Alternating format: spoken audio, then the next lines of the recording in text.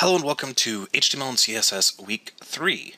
Today we are going to be jumping into one of the most complicated aspects of CSS. Unfortunately, that complicated aspect is layout and positioning, which is pretty necessary for, well, writing websites. You need to be able to position and lay things out appropriately.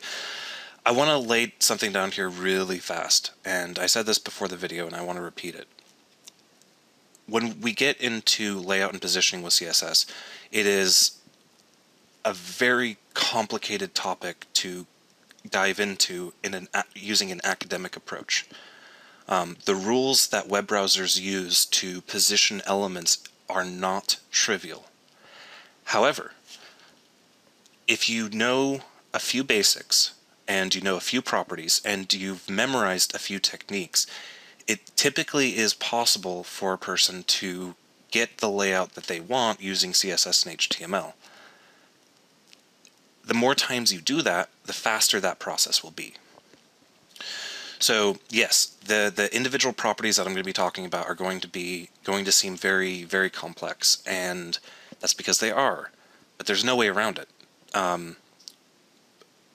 Positioning and layout is just going to be the most complicated and the most powerful feature of CSS, and you won't be able to write any website without at least a working knowledge of how to play around with it. And that's what I want to accomplish. I want to show people, okay, well, if you're running into this problem, then maybe you should try using a clear fix or an overflow hidden, or if you want this element to appear over here, use a float left or a float right. And I want to show people the tools that they can use to play around with stuff until it looks the way they want it to. I do not expect that a person will develop a conceptual model of the box model after watching this video, or really any video. It's such a complicated topic that it's going to take some time to get used to it.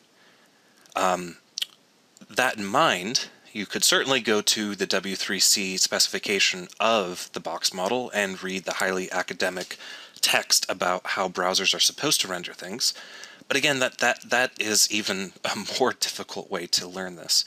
The best way to learn positioning in CSS is to get a few fundamentals down and then learn the tools that you can use to just play with the layout until you get it the way you want.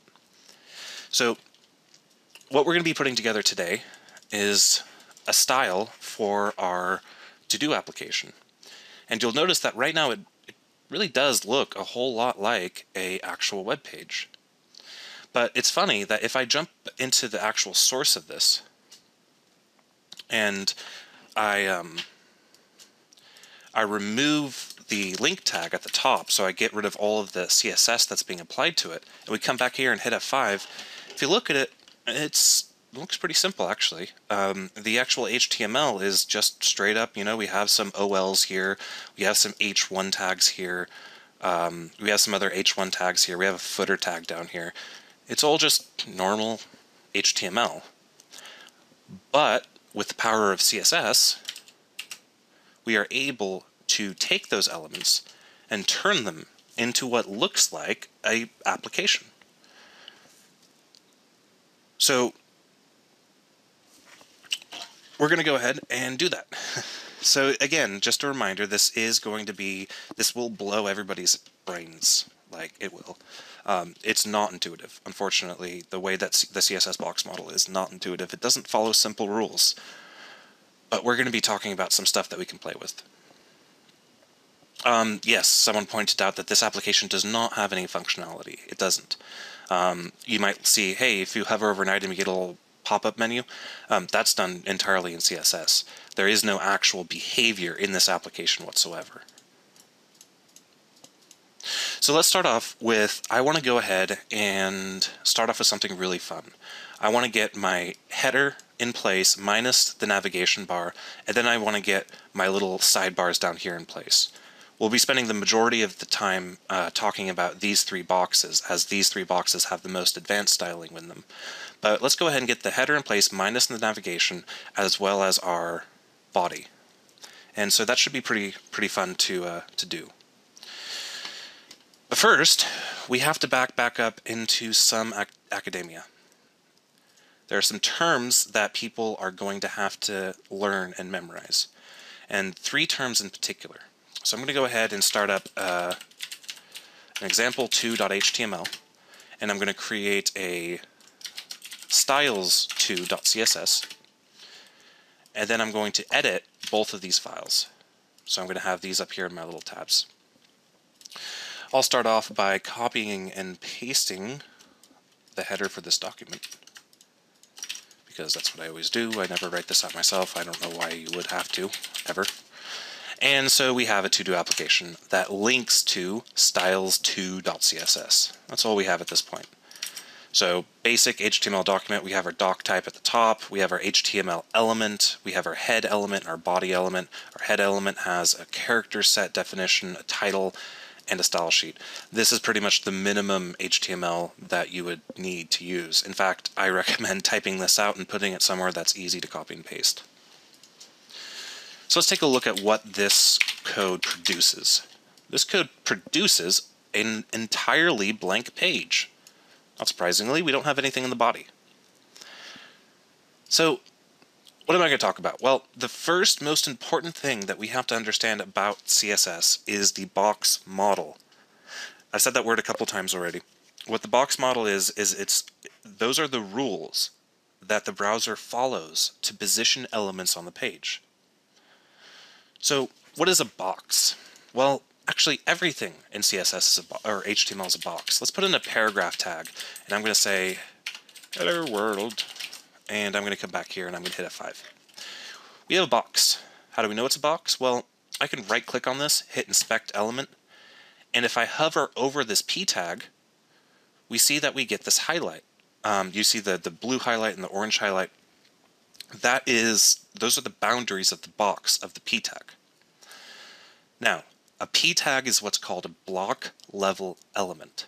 And block level element means that it has its own box, and it is positioned always on a new line. For example, if I were to add another P tag and say, whoa, and bring back the browser, oh, come on, you can do this to me. We now have two boxes. We have hello world and we have whoa. So that's cool. What's an example of a non-block level element? Well, an example of a non-block level element could be the del element. So notice how I now have hello and then world has a strike through, but notice how world appears on the same line as hello. It's inside the same box. That's because del is an inline element. So we have two kinds of elements here. We have block level elements and inline elements. I'm not going to be talking much about inline elements. They're straightforward in that you can think of them as things that can appear within text and not cause a new line to happen. We're going to be talking mostly about block level elements because block level elements make boxes. And boxes are going to be the most important thing to understand about layout and positioning with the box model. So again, just to reiterate, we have two elements here. We know we have two elements here because the first bit right here, the text I have highlighted, is wrapped inside of two P tags, an opening P tag and a closed P tag. We know that this is in its own P tag or P element because it appears within two other P tags, one closing and one opening. So we have two elements. So let's talk about block level elements, and let's talk about the different attributes that we have with block level elements, because there are three very, very important things we have to understand. Let's create a UL.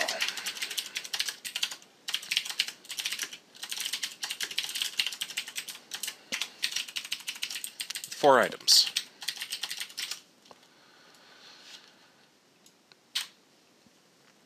Okay, so what do we have here? We have a UL. And the UL is an unordered list.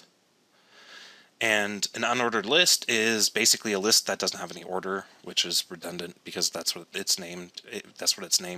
And we know it's not ordered because those are just little dots that don't actually have numbers associated with them. This element, this UL element, is a block level element.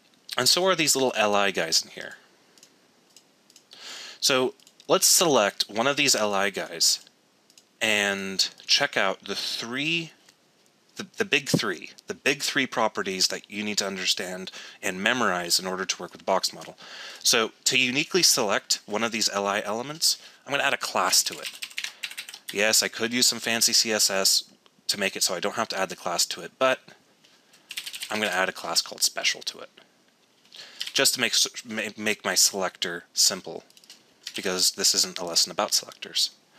So one of my li elements I'm going to give the class of special, which means in my CSS file I can select the element with dot special. Remember, dot special is a class selector that'll select any element that has a class of special, which in this document there's only one, this li that appears here on line 12. Okay, so every box has three things. We have margin, padding, and a border.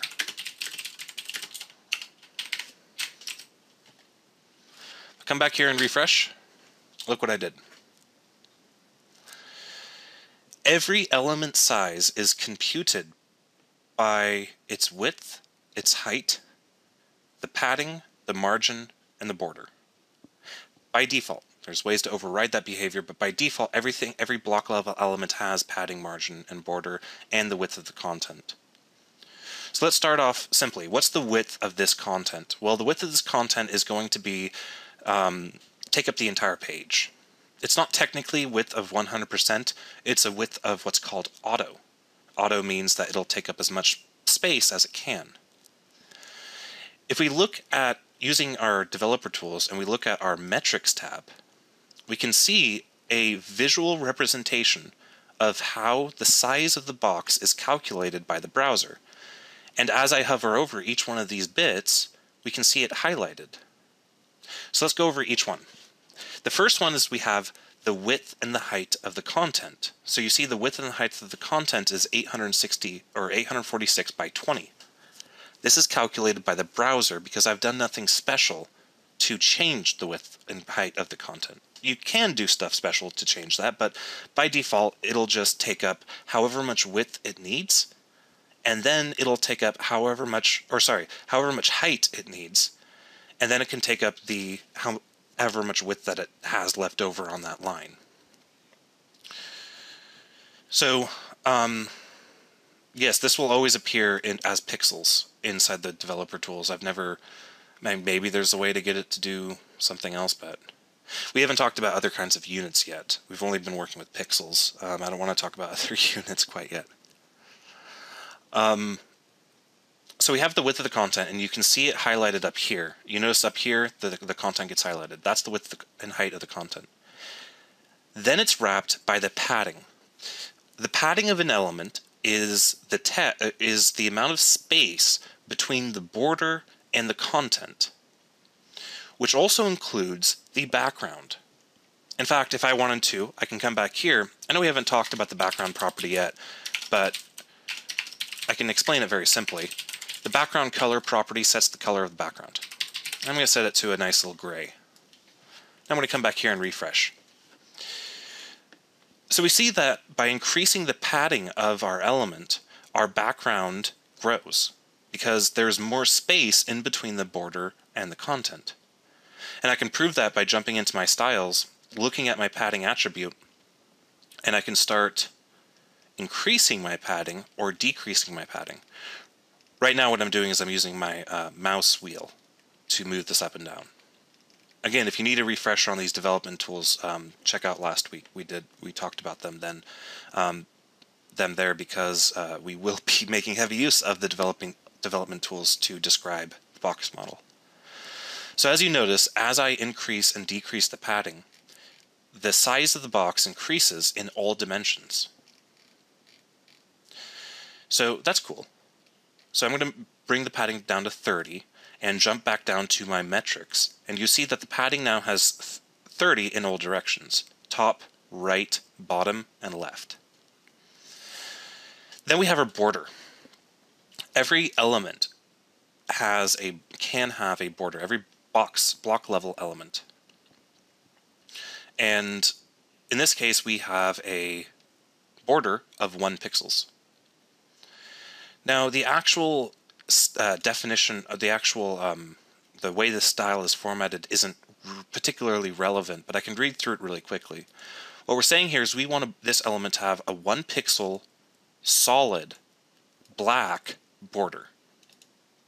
If I were to increase the size of the border, notice what happens. The border gets bigger. But as the border gets bigger, it pushes the content further in. Remember, that's because the border actually impacts the size of the box, because the border is a very important aspect to the box model. So if I jump back down to my metrics tab, we can see that we have a content width, which notice how the content width actually got smaller. That's because all these other things got larger, and the width is only going to be so big as to take up all the space that it has left to take up. So because I've been increasing the right padding and the right border, the width has less space to take up, so the width has to get smaller, and the browser does that for you automatically. So again, we have the size of the content, the padding, which is the space between the content and the border. We have the border, which will always appear outside of my background and on top of my background. Then we have the margin. Now the margin is going to be the space outside of the border, but the space that's between other elements. So increasing or decreasing the margin will actually change the position of the element on the page. I can prove that by going up here and playing with my margin property. I can bring my margin property down, and I can bring my margin property up.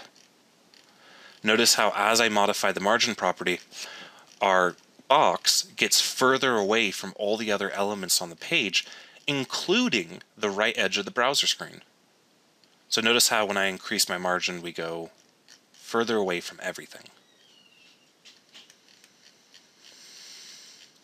So I really encourage people to play around with the margins and paddings and border, because these are the three things that will significantly change the way a particular box is laid out.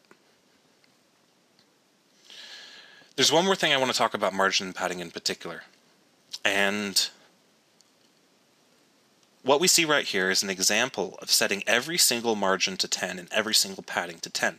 You might be going, well, what do I mean by every single margin? Isn't there only one? Well, the answer is that there actually are 4, because every box has 4 sides to it, which means there's a margin left, a margin right, a margin top, and a margin bottom. Same with padding, and actually same with border. But the border syntax gets a little funky, and I don't want to spend too much time talking about it. So if I wanted to, for example, just affect the left padding of my special element, what I could do is I could type in padding-left and say 10 pixels. What this will do is, as you see right here, our content is now completely snug with our border in the y-axis, but it's pushed over to the right a little bit because of the padding left. I applied the left padding to it, and we can see that visually represented here as I hover over this item, because there's that little green bit right there. That's Chrome telling me this element has some left padding. Now we can apply as many of these as we want. We can go padding left 10, maybe we want a padding top of 20, and maybe we want a margin right of 200 pixels.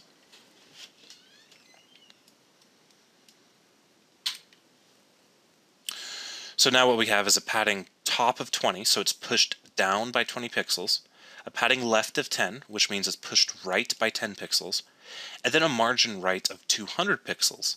That means that we see in that little orange square right there that Chrome is presenting to me, the content in its entirety is being pushed over from the right by 200 pixels.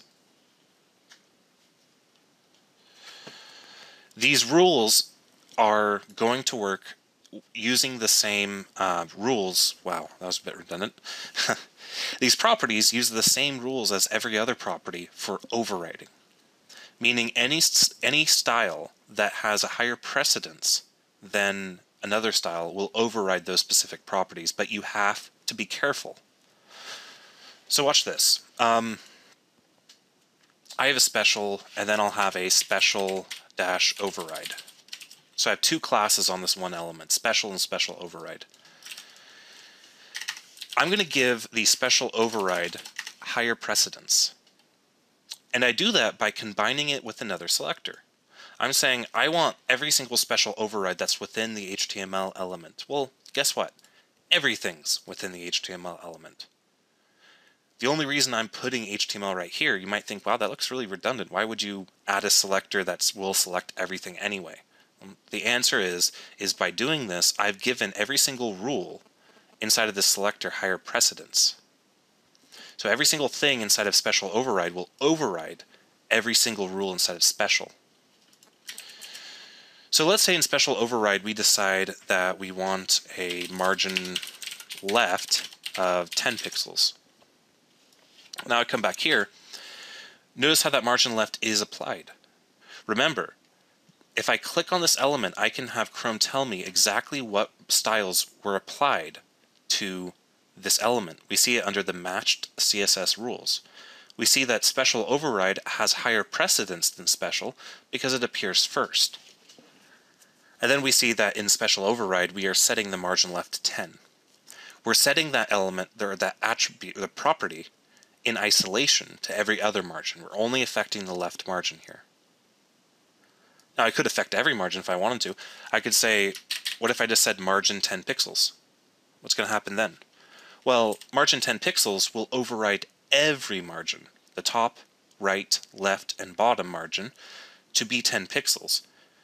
Notice how we know it's overridden by Chrome. Chrome puts a little strike through our guy right here. A funny story, in these developer tools are actually written in HTML and CSS, and they're very similar to the developer tools that's available in Safari. But the funny thing about Safari is with Safari you can inspect the inspector, which I find hilarious. So I could actually inspect the HTML that this inspector is using. And yeah, you can just keep on doing that ad nauseum. But anyway, so we know that margin right is being overridden because it has a strike through. So that's very, very important to understand about how overriding works, especially with margins and paddings, because if you do a margin colon 10 pixels, you are overriding every margin. See, if I can even expand this and it says margin top 10, right 10, bottom 10, left 10. Let's talk about one more bit of syntax that I'm going to be using with the margin and padding. I'm going to go ahead and remove the special override class because we're not going to need it anymore. And I'm going to keep the border and the background color, but I'm going to remove the padding and the margin. The reason I'm keeping the border and the background color is that when you're learning the box model, having a border and a background makes it very visually distinct as to the boundaries of a particular box. So the last bit of syntax I wanted to use, because I use this very, very, very often, and that is something like, let's do 5 pixels, 10 pixels. And I refresh. So what am I doing? I have defined the padding as 5 pixels and 10 pixels. But what happens is if I expand this, look what the browser actually does. The top and bottom of the padding will be 5 pixels, and the left and right of the padding will be 10 pixels. So it allows us to specify 4 properties with a very convenient syntax, with providing a different padding value for the top and bottom and a different padding value for the left and right. So notice how when I increase the first one, it gets more padding in top and bottom, and when I increase the second one, it gets more padding in left and right. It doesn't actually stop there. I could do 1px, 2px, 3px, 4px, and specify them all on the same line. I don't use this syntax very often, I'll be honest. It is a nice little shorthand, but I don't find myself doing this very often, and B, it looks kind of ugly. But I mean, I'm just showing this here for the sake of completion. Top gets applied first, then right, then bottom, then left. So it's just a shorthand, but I don't use this shorthand very often. Okay, so we've talked about increasing our margin, padding, and border. And those are the 3 things that will affect the size of a box. Before I move on to one of the most counterintuitive things about CSS, I want to take a quick second and talk about colors. So this should be a nice little calm before the storm. In CSS, there are three main ways to specify colors. We can specify them by name, such as black, if we wanted to. Black is one of the built-in CSS names. There are many of them. You can look them up in a reference somewhere. I don't really use them very often. Or you can specify them in hex. What I have here is actually a shorthand of the hex syntax. And hexadecimal is a base 16 numbering system. When I say base 16, I mean that the numbers go from 0 to F. You know how decimal is a base 10 system, so it goes from 0 to 9 before you get a new place value? So you go 0, 1, 2, 3, 4, 5, 6, 7, 8, 9, 10. Well, hex goes 0, 1, 2, wow, I can't even count. 0, 1, 2, 3, 4, 5, 6, 7, 8, 9, A, B, C, D, E, F. 10, 11, 12, 13, 14, 15, 16, 17, 18, 19, 1A, 1B, 1C, 1D, 1F, and so on. Those are called nibbles, actually. Funny story. And a nibble is always going to be half a byte, which I think is funny too. Anyway, so in this syntax, we have 3 nibbles, and each one of these nibbles represents one of the color channels. First one is red, second one is green, and the third one is blue. So if I set the first nibble to F, that would mean that this box, or I'll play around with the background color instead of the border because it'll be easier to see. So if I change this to F00, foo, notice how it turns red. It turns red because we're setting the red channel to F, and F is the largest hexadecimal digit. We could do FAB if we wanted to. I don't know what this is going to look like. It's kind of like this weird little color. But the point is we have F for the R channel, A for the green channel, and B for the, or you know what I'm saying. There's one more way to specify hexadecimal colors. Actually, there's 2, but I'm not going to worry about the second one or the third one. The second one is to provide 6 nibbles. So I could do 00, FF, AA if I wanted to. If you provide 6 nibbles, then 2 nibbles are used for each channel, which allows you to have more control over how much color you put in. So in this case, we have 0 for red. Remember, these are 2 nibbles, and they turn into 1 byte, and 00, the hexadecimal number 00 turns into 0. Then we have FF, which turns into 255, and then AA, which turns into something I forgot. But the point is that this is the red channel, green channel, or red, blue, green. I hope I'm not confusing myself saying all this stuff over and over again. Red, green, blue. There we go. Thank you, NATO. Wow, I'm terrible at this game, aren't I? Okay, the next way to talk about or to do colors is the RGB and RGBA. So RGB is you put in the word RGB, then open up parentheses, and then you can specify the numbers as decimal into the system. So this will have a red channel of 0, a green channel of 255, and a blue channel of 20. And it turns into this weird green thing. The last one that I want to talk about is the RGBA. RGBA has been introduced in CSS fairly recently, and RGBA allows you to pass in one more channel. That channel is the opacity, or the alpha channel. The opacity of, or the alpha channel of an RGBA color ranges from 0 to be completely transparent to 1 to being completely opaque. So I can put in 0.25 if I wanted to, and what that's going to do is that's going to make my background mostly transparent. In fact, if I come up here and move, well, that's not going to work, right? So if I move this to 0.2, we get that. If I move this to 0.7, it's less transparent. If I go to 9, it's almost completely opaque. And if I go to 1, it's fully opaque. So in this class, you'll be seeing me do mostly 3 nibble colors, 6 nibble colors, and RGBA is primarily what I use.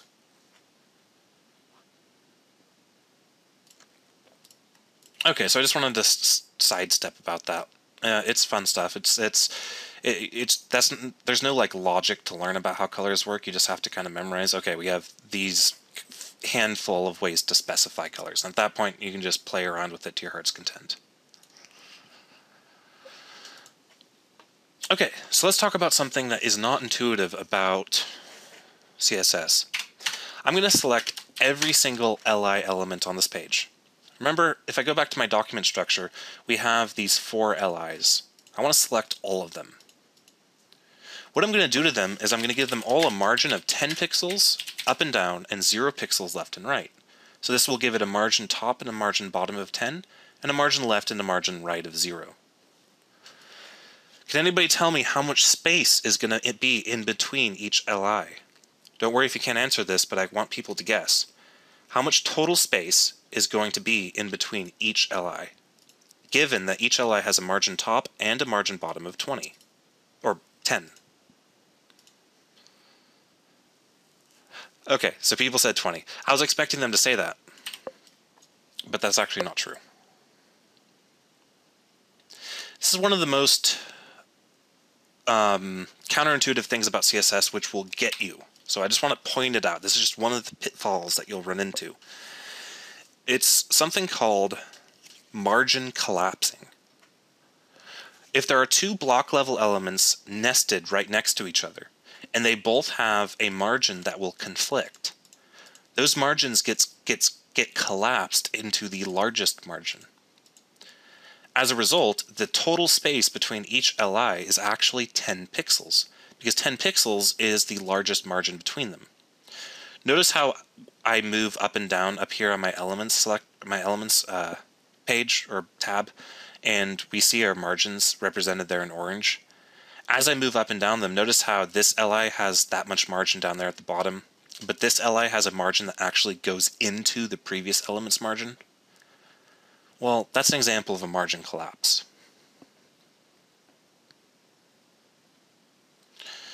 I just wanted to point that out. If you're running into an issue with your margins, then remember that there is such a thing as margin collapse, and it will annoy you. But I just wanted to point that out. Anyway, so one more quick point about margin collapsing. Margin collapsing only works on vertical margins. It doesn't work on horizontal margins. But this is this is not a bug in the browser. This is in the spec of HTML and CSS. That's how it works. Okay, so let's talk about the width property. The width property is lots of fun. The width property allows us to specify the width of the content of an element. So let's talk about, I'm going to go ahead and put in 2 paragraphs. I'm not going to use that. I'm going to use 2 paragraphs for this example. And I'm going to put in some lorem ipsum into them. If you haven't heard of lorem ipsum is just a bunch of dummy text that designers use to throw text onto the screen. I'm going to give this peak element a class of special.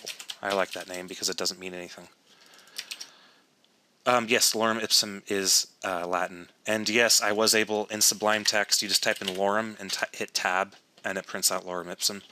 Alternatively, you can go online and find a lorem ipsum generator. Anyway, so what we have here are 2 paragraphs. And if we look at their size, they're both sized using something called size of auto. Also notice the margin collapse. Again, there's another example of margin collapse. But anyway, a width of auto, so if I go back to my CSS and select on the special p tag, a width of auto is the default. And auto will simply take up as much space as the content can. It's typically what you want 90% of the time. But that's not the most interesting thing we can do with width. We can go ahead and give width or that's going to be ugly. We can go ahead and give a width a fixed pixel size. So if I go back and refresh, notice how the width of the second paragraph has now become smaller. I know that seems fairly straightforward. You know, we give the element a specific pixel width, and that's what it does. But you have to be cognizant of the padding and the margin and the border, because the width only applies to the content by default. By default, specifying a width of 200 pixels will make the content 200 pixels. But if I were to go down here and say, okay, well, let's do a width of 200 and a padding of 10 pixels. And then let's give it a border of 5 pixels solid. How about red? Come back here and refresh. The width of the element, or the content, is still 200. We see it's 200 down here because we're looking at our metrics tab and we see the content is sized to 200 pixels. But then the padding, the border, and the margin is added to that original size. Which means if I was to hover over the p tag, notice how up there it says p.special 230 pixels by 330 pixels? Well, that's because the padding of 10 pixels and the border of 5 pixels that I gave it actually increased the size of the element, because the width that I specified only affects the content.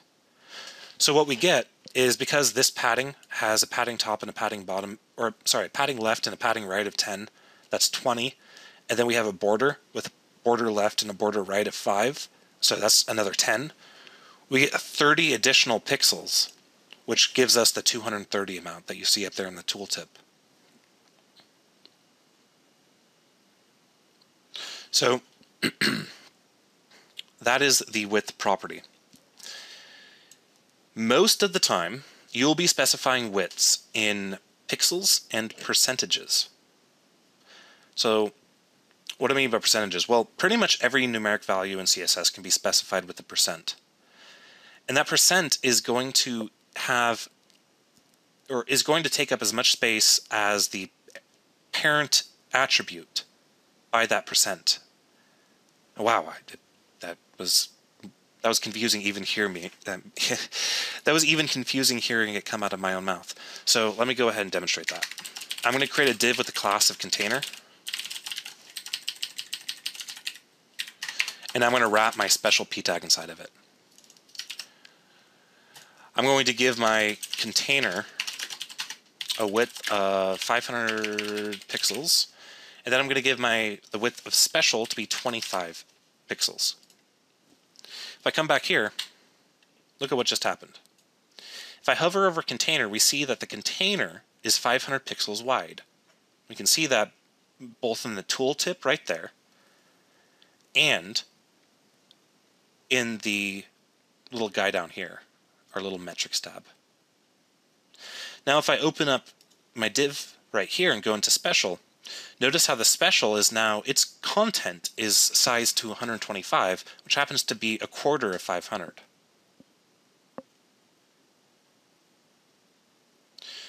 So the width is being, like I said, it's being applied to the parent box's width. So that's very important to understand. However, remember that because we've given this special box a width of 25%, that means its content is going to be 25%, meaning that the padding, the border, and the margin still affect its size, which is not ideal. We will be coming back to how that isn't ideal when we try to style our little guys up here. There's a way around it too, of course, because CSS is awesome like that. Okay, so we've talked about percent widths, fixed widths. We've talked about how margins, paddings, and borders all affect the size of a box. Those are some of the most important aspects of CSS to understand. So now that we've talked about some, sort of academic stuff, let's go ahead and get into actually building out the first part of our application. And that's going to be the top bar. I want to do the top bar. I don't want to worry about the navigation yet, and I want to do the footer. I want to bring all these things and style them for us. So let's go ahead and do that. I'm going to clear out my style sheet, and I'm going to clear out pretty much the majority of my body, because we're going to be replacing that with our own code. Let's start off with the header. Header seems like a good place to start off with, because I wanted to make a header. And because I wanted to make a header, I'm going to use the header tag. There's no special magical reason why I decided to put a header tag here, other than I wanted a header. Next up, I'm going to open up a div, and I'm going to give it a class of width container. We'll see why that's needed here very shortly. Next up, I'm going to put in an h1 tag of to-do application.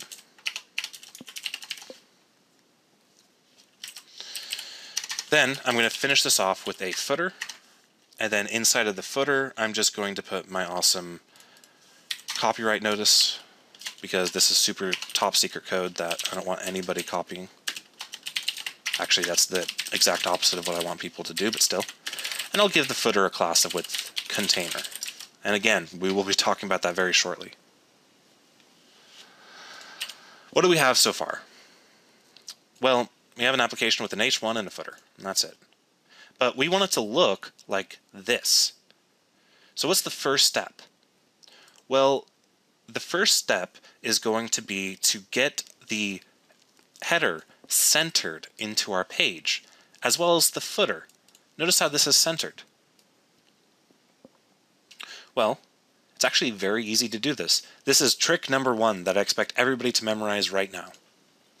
If I want these elements to be centered on my page with a fixed width, all you need to do is give an element a fixed width and a margin of auto. So let's talk about that. Let's style my width container. Remember how I created this arbitrary div and I've given it the class of width container? I've done that for both my div, or my header and my footer. Well, I'm going to go with my width container, and I'm going to give it a width, this page, a width of 800 pixels. If I go back and hit F5, there's absolutely no difference as to how the page looks. Yet. Because now, when I come in and say margin auto, watch what happens. We now have a centered application.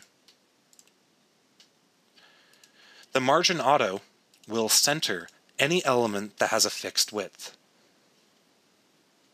So I definitely want people to memorize that particular trick, because that will be used a lot.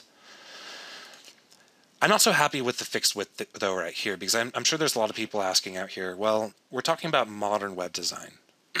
The whole premise of this class is that we're talking about the latest features and the latest techniques that you should use when working with web design. And one of those things that has really been discouraged is the concept of a container that has a fixed width.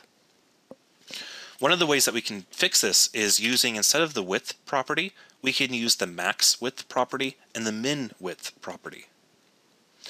So if I do max width of 800 and min width of, let's say, 600, let's do a max width of 900.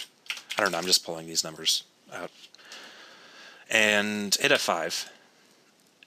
Now what we'll see is the application will stop getting larger when we get to that max width, but as we go inside of it, we don't see a scroll bar at the bottom of the page until we get past that min width. So notice how the scroll bar is now coming into play? It's only coming into play once we get past the min width. You should always, if you're working with some sort of, or if you're wanting to have your application be modern, having fluid widths like this is very important. Now, we can, of course, go even further than this and introduce responsive design, but we're going to be doing that next week. This is just a sort of precursor to what we're going to be talking about, to how we can get our designs to work on mobile devices just as they do on desktops. Okay, so I have my width container, and my width container is being applied to my header and my footer. You might be asking yourself, well, why did you put the div there? Why didn't you just tell the header to have these widths on them in a margin of auto? Well, the answer to that actually is that I want the header to have a background that actually goes on the entire, appears for the entire width of the application. This is also a very, very common design pattern that's used in web design. So let's do that. what I can do is I can just style my header. So I'm going to go ahead and say header background. We're going to just use a background of a very, very dark gray for now. And I hit F5 and look what happens. That really isn't very close to this. In fact, it looks pretty awful. So let's start off with styling our header first and our fonts to get it to match the look of this.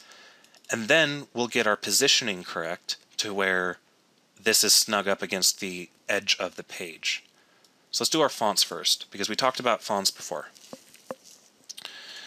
Well, the way I styled this particular H1, I'm going to go ahead and select it by saying header H1. Remember, I'm going to have other H1 tags on this page.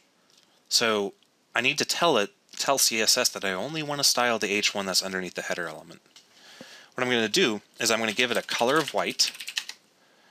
And what else should we do? Let's give it a font size of 12 points and leave it at that. Next up, I'm going to style my body up here.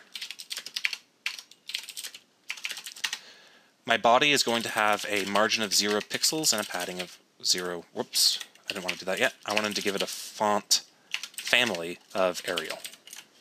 There we go. I also want to get my, no, that should be fine for now. So it's a lot closer. We now have our to-do application, and our font is being styled fairly appropriately. Pretty close to what we had before. But we have a problem. We have some ugly margins. And these margins are being caused in part by the H1 and also by the body. And in some browsers, the HTML element, depending on what browser you have. Notice how I hover over body. Look at that margin. If I go down to metrics, no, it's not going to show. There we go. The body has a margin of 8 pixels. We don't want that. We want our header to be snug up against the edge of our screen. So let's go ahead and fix that. I'm going to write a selector that'll select the HTML element and the body element, and I'm going to give it a padding of 0 pixels and a margin of 0 pixels. This will make everything within my page fit snug up against the edge of my application.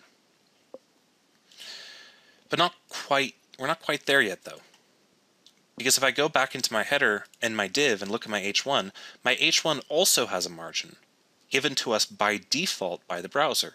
So we're going to have to get rid of that margin if we want our background to appear appropriately. So let's go ahead and do that. Inside of my header H1, I'm going to give it a margin of 0 pixels and a padding of 10 pixels. Then I'm going to come back here and hit F5. Now we're getting somewhere. Now our application looks pretty similar to what we had before. So, how's everyone doing?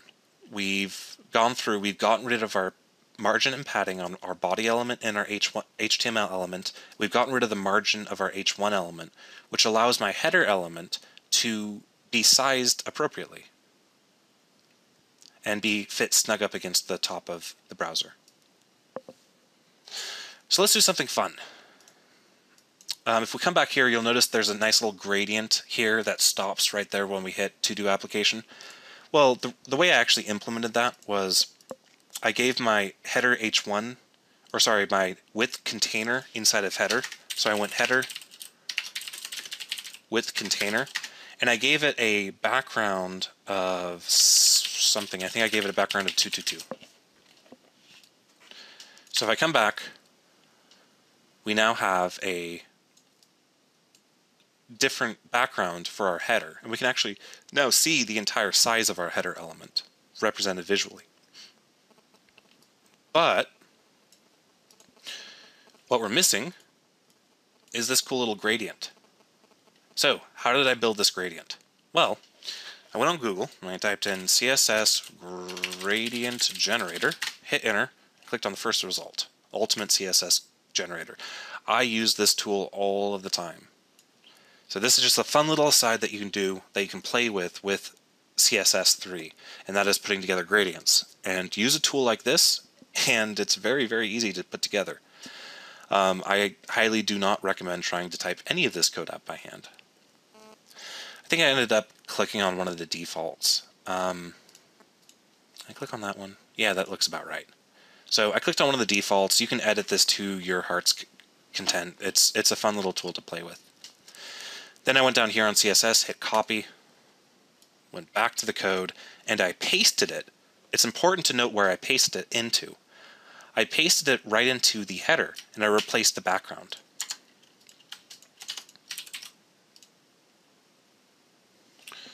If I go back to the application and hit refresh, now we have that nice little gradient in the background of our header, which is what we wanted. Here, let me go ahead and just paste the link to this page to you guys, because I can't really paste the code into BuzzNet because it's very large. I do want to point out one thing. This tool is slightly outdated. The reason I say that is because these vendor prefixes are actually on their way out. And what I want to do here is I want to keep in the IE10 one and the W3C one, but I want to remove the Firefox, the WebKit, and the other WebKit, and I'll keep in the Opera, I believe.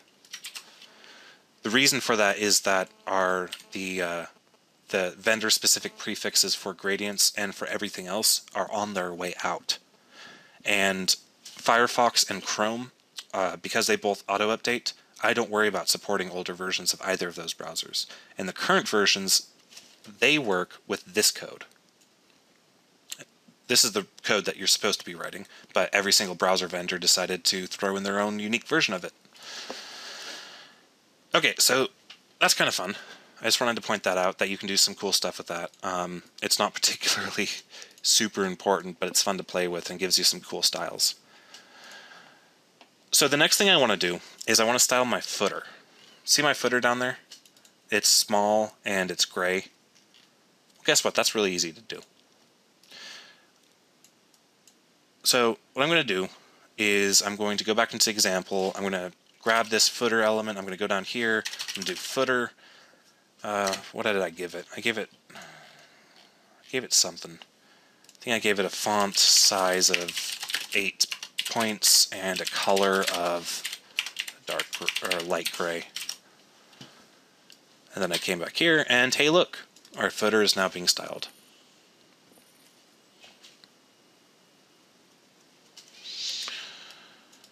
Okay, so we have an example of our first use of some very important block level elements to give our page a very distinct visual style. The next thing that I want to do is I want to blow everybody's minds. What we're looking at right here with this sidebar is possibly one of the most common things that you will be asked to do as a web designer or a web developer. Here's the bad news. Doing columns like this is not trivial, and it's not something that is going to be the same for every problem that you try to solve. What I'm going to show is the most common way to solve this problem, but it is far from the only way to solve this problem. So let's talk a little bit about floats.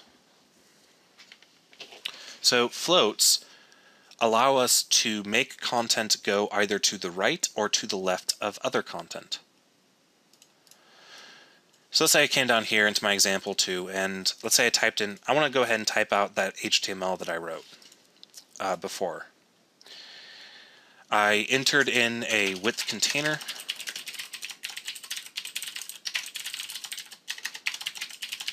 Then I created well, we'll not worry about that quite yet. I want to worry about 2 sections, one called author, and one called news. Author is going to have an H1 with a span of about with Nelson McKay. And then I'm going to put in the P tag, and I'm going to dump in some lorem ipsum. And then on my news, I'm going to write articles Each article is going to be a combination of an H1 and one-to-many p tags, which I'm just going to have lorem ipsum. I'm now going to copy and paste this article a few times just to give me some dummy text to play with. So some news, other news, whoa, and stuff. Doesn't matter. They're just news articles, basically. And all I wanted to do here was get the structure of my document in place. So if you wanted to go ahead and just take a look at our structure, we have two sections, one with the class of author, one with the class of news, and each section has H1 tags and P tags within it, and all that fun stuff. If I go back to my page, we get this. Unfortunately, this isn't very close to what we want to have happen. What we want to have happen is we want the about to be floated over to the right. Well, what we can do is I can go into my style sheet and I can say, let's say section.author. Remember, this means I want to find a section element with the class name of author, which will match this element right here, and only this element so far. And I want him to have a fixed width. I want to give him a fixed width of something. Now I could give him a fixed width in terms of percentages, and that's typically what you would want to do, but unfortunately things get a little bit complex with that. That'll be the focus of next week when we talk about responsive design. So I give him a fixed width of 250. That's not all we need to do, because that just fixes the width of this block to that size. It's not very good. What we also need to do is we need to shoot this element off to the right-hand side of my page. Well, we can do that with a float of right. If I come back here and hit F5, notice how I just shot this guy all the way to the right-hand side of the page, which is pretty cool. But we have more problems. Now, the biggest problem that we can see here is that what's happening with our news articles is they're wrapping around this floated element. See, if I was to inspect this, we can click on this and we can see the box that's taken up by this block. And this block is being wrapped around by the other content. And that's not desirable typically. It's usually desirable for things like images or other things that you want to wrap, but this looks ugly compared to this. So what can we do? Well, let's go ahead and give our news section a margin. I'm going to give it a margin right of 260 pixels. By giving it a margin right of 260 pixels, the content, all of the content in news is going to be pushed over from the right by 260. Why did I give it 260?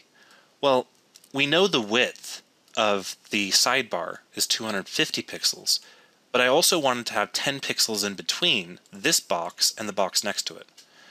We can see an example of that by looking at our inspector and seeing that our news section is actually being pushed over by 260 pixels, whereas our author section has only a width of 250 pixels.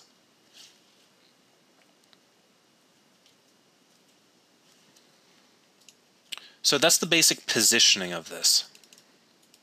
But we have a problem. Let's imagine that I'm going to go ahead and make it so there's only one article. I should have probably started off with one article, so don't hate me too much. So what I'm going to do is I'm going to comment out all of this HTML so it's not even rendered by the browser anymore. And I'm going to come back to the page, I'm going to hit F5, and we'll see something that isn't desirable. Can anybody see the thing that is definitely not desirable about this? Yep, it's the footer location. What we see here is our width container is not actually constrained, or is not constrained to the size of floated elements. Floated elements do not by default cause the container element to grow in that direction. In fact, If I was to go into my news section and right-click on this and say delete node, guess what? My width container right here has a height of 0 pixels, even though it has a section class author inside of it that has a height of 250 pixels. It's because the width container doesn't use floated elements to calculate its height, which this is the biggest problem that you will run into with floating. It's a big problem, and it's frustrating, and it's annoying, and there are many solutions to it, and they all suck. I'm seriously not even kidding right now. Let's talk about how we can fix this. Well, the first most common approach to fixing this problem is with the magical and mysterious overflow hidden. So what I'm going to do is I'm going to wrap my author and news into another element. The reason I'm going to wrap it in another element is so that I don't have to muck up the definition of width container when I start messing around with making this work the way I want it to. So I'm going to write a div, and I'm going to give it a class of site info container. Then I'm going to indent everything within it, and I'm going to write in a closing tag so that everything is wrapped inside of this site info container.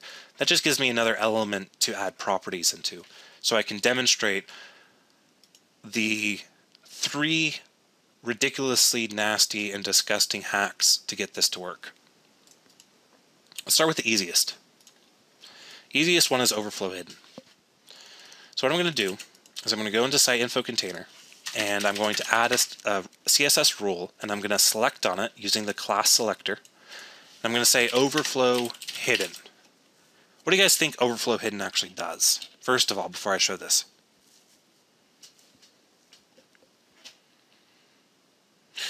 It doesn't move anything. Overflow hidden will chop off all of the overflow of an element. Meaning that if I were to constrain an element to be 20 pixels by 20 pixels and I gave it overflow hidden, everything will be chopped off that doesn't fit within those 20 pixels. But it has a side effect. It has a very interesting side effect that I have no idea how this aspect ever got into the CSS specification. And it has a side effect that has absolutely nothing to do with overflowing or hiding anything. And that is, it'll fix our problem. I'm not kidding. By applying overflow hidden to a parent element, you are entering, I believe the terminology used in the specification is called a float context or something. I should probably have reread that bit before class, but there's a terminology for what overflow hidden does, and it starts a new container, I guess you could say, that contains floats. And what it will cause is it'll cause the parent element to have a height that will equal all of the height of its children, including floated elements. So how's everyone feeling about overflow hidden? Nah. Yes, it's very odd, and it works. You can use it. I use it. It's not fun. But there's another way to do this. And that is with clearing. If I were to go down here, so notice how this div site info container starts right here and it ends down here. I'm going to add an element. It's an empty div, and I'm going to give a forced style of clear both. What does this style attribute do? The style attribute just makes whatever CSS appears within the quotes be forced upon the element. You should always use style sheets instead, but this example is so straightforward or simple that we're only adding one attribute to it. So I want to give clear both to that, and I'm going to jump back down here, and I'm going to remove the overflow hidden. I'm going to go back here, and I'm going to refresh. It also works. So what's going on here? We have an empty element with the style of clear both. Clear both will cause this element to be pushed all the way down until it clears anything that's floating. You actually have 3 things you can pass into clear, or well, 4. You can pass in none. None will clear nothing. Notice how the footer jumped all the way back up to the top of the page. We can pass in left. Left will clear anything that's floated to the left, which it's still not in the right position because what we're caring about is the thing that's floated to the right. We have right, which will work because by doing clear right, it'll jump the footer all the way down past the extent of this floated element. Or we have both, and both will clear both left and right. So that's wonderfully obnoxious, and I hate it.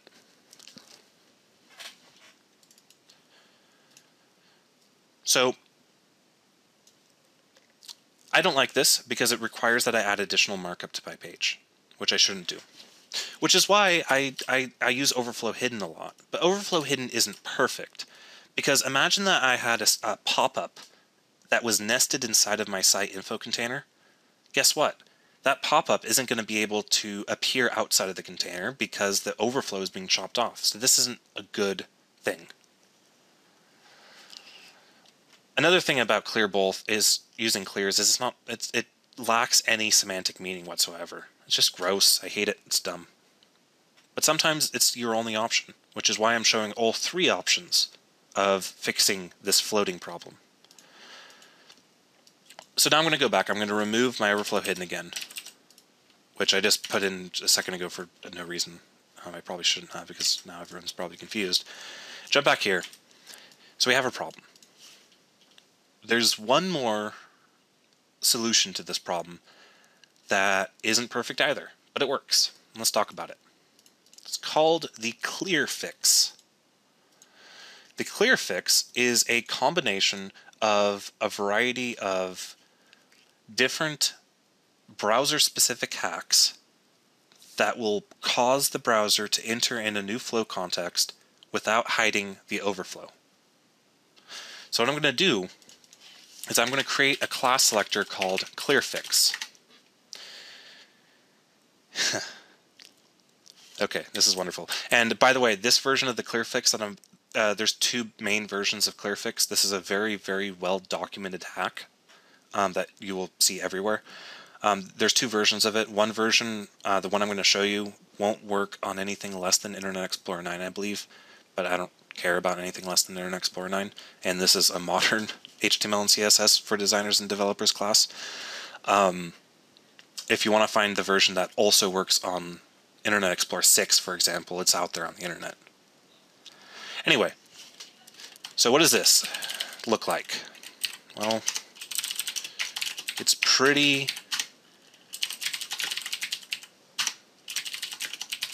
disgusting. But it works.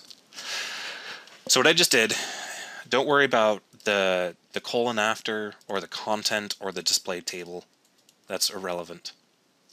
The important thing of what I just did is I created a new class selector called clearfix, which means that I can now go in and apply this class selector to anything that I want to fix the clear on. For example, I want site info container to stretch to the entire size of its floated elements. So now I can do that by adding in another class called clearfix. And when I come back down here, now it works. Our clearfix class is now forcing the size of or the height of our site info container to contain all of the floats within it.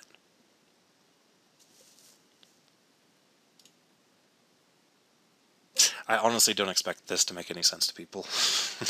Well, I expect the high-level explanation to, but not the specifics. Clearfix is simply a very well-documented hack. And we have to use it for what we're doing with this class. And you will have to use it when you work with your own designs. Typically, I will use overflow hidden or the clearfix. Very rarely do I find myself in a position where I need to use the clear both. So now that I'm done showing you that problem, I can go ahead and remove my comments here so that we'll have an example of my page with 3 articles in it. And of course I have to actually save the HTML file for that to appear. Okay, so let's wrap up styling our about and our news, and then we'll go on break. So what did I do here? Well, I did some basic styling. I changed the font size of our headers, I added in some line height into our paragraphs, and I made the about little thing look kind of pretty, I guess you could say. So let's go ahead and do that. I'm going to start off with giving our headers a specific font size. To do that, I'm going to go down to the bottom of my page, and on Site Info Container, I'm going to select Site Info Container H1. That'll select all H1 tags that are inside of my Site Info Container element. Then what I'm going to do is I'm going to give it a font size of 12 points. As you see, that normalizes all of my sizes for headers. The next thing I'm going to do is, you guys remember that span I put in the H1 up here? I have a little inline element right here that has about inside of it, inside of a span. I want to go ahead and style this a little bit differently. I want to tone down the font size and give it a different color. Just a little nice little touch for that. So to do that, I'll give it a color of 777, a font size of 10 points, and I'm going to give it a text transform of lowercase. What does text transform lowercase do? Well, it changes the casing of every character to be lowercase. So now our about looks kind of pretty. Okay, the final thing that I did here is I went in and I changed the line height and the font size of my p tags. What I'm going to do is I'm actually going to change the font size of everything that's inside of the Site Info Container. So I'm going to do that with a class selector of Site Info Container. Again, that's going to select this element.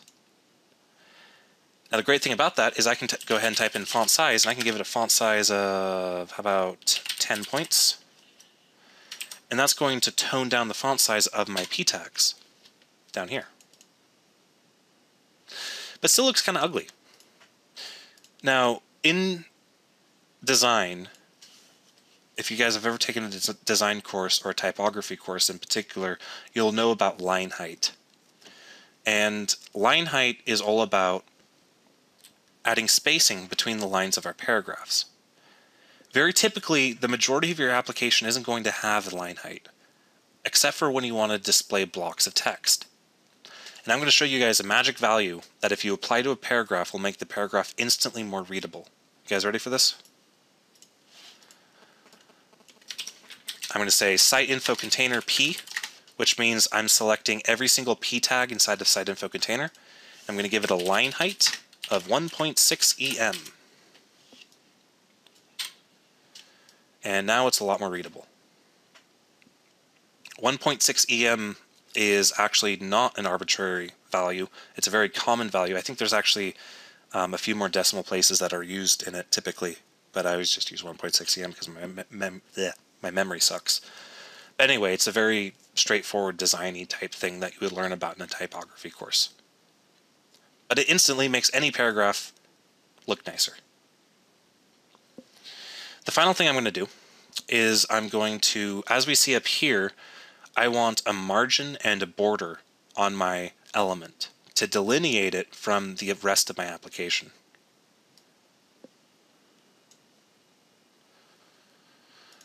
So let's go ahead into my Site Info Container, and I'm going to give it a border top of 2 pixels, solid black. I'm going to give it a margin top of 10 pixels. And that looks pretty good. A question did come in about how these 2 p tags, the one right here and the one over here, are very close together. Remember, we can fix that by playing with the margin right that's applied to our news section. Remember our margin right here? I can visualize that for you guys by clicking on the news, going down to styles, and showing my margin right here. Watch what happens when I increase it. As I increase it, that element gets pushed over more and more to the right. Personally, I like that there's 10 pixels in between here, so I'm going to keep it like that. But if you guys want to add more spacing or less spacing, although I highly recommend going any less than 10 pixels, then that's how you would do it. I guess the last thing I could show people before we go on break is I really like this background color and this subtle border right here on my header. So let's go ahead and throw those visual elements in. Again, at this point, I'm just tweaking the aesthetics of the page. And so I'm sitting here like thinking, okay, how can we make this page a little bit more lively? Well, I think giving it a nice little background color on the body would make it a little bit more lively. So let's do that. I'm going to give a background of a light gray. Then on my header, I'm going to give my header a border bottom of 2 pixels solid white. Now when I come up here, we have a very, very subtle visual element on our header. I don't know if you guys can even see it with the compression, but it makes a big difference in my opinion, as well as a nice darker background. So with those, again, those 2 really simple little tweaks, we've made the page nicer looking. Okay, so before we go on a break, a quick recap. We talked about basically boxes, because the box model is all about boxes. We talked about the big three with boxes. And the big 3 are padding, border, and margin. These big 3 properties will determine the size of an element. We talked about how to constrain the width of a container, and in addition to that, how to get it centered on the page. We can see an example of that up here at the header, because not only does the header have a fixed width, well, it doesn't, you know what I mean by fixed width, like it's actually a scale. It can go in between 600 and 900 pixels. But it's also centered on the page, which is very nice effect. We talked about gradients. Well, we didn't really talk about gradients. All I basically said is, hey, you can do this. Go to this site and copy and paste what it generates, because there's no way that I'm ever going to write this manually myself. I mean, seriously, I give props to whoever wrote this tool, because he's awesome. So we talked about gradients, we talked about background colors, or she, yep, he or she who created this page is awesome. We talked about giving our, our H1 a different color, a different font size, setting the margin padding to what we want it to, and all that fun stuff. The big thing that we talked about was floating. So we have an example right here of our author being floated to the right. That allows us to create columns inside of our layouts, which is going to be something that you will do a lot of with web design. But we also talked about some of the pitfalls of having floating. And one of those is the zero width or zero height problem. So if I delete the news element, notice how the footer is still pushed down to the bottom. We were able to do that using the clearfix hack.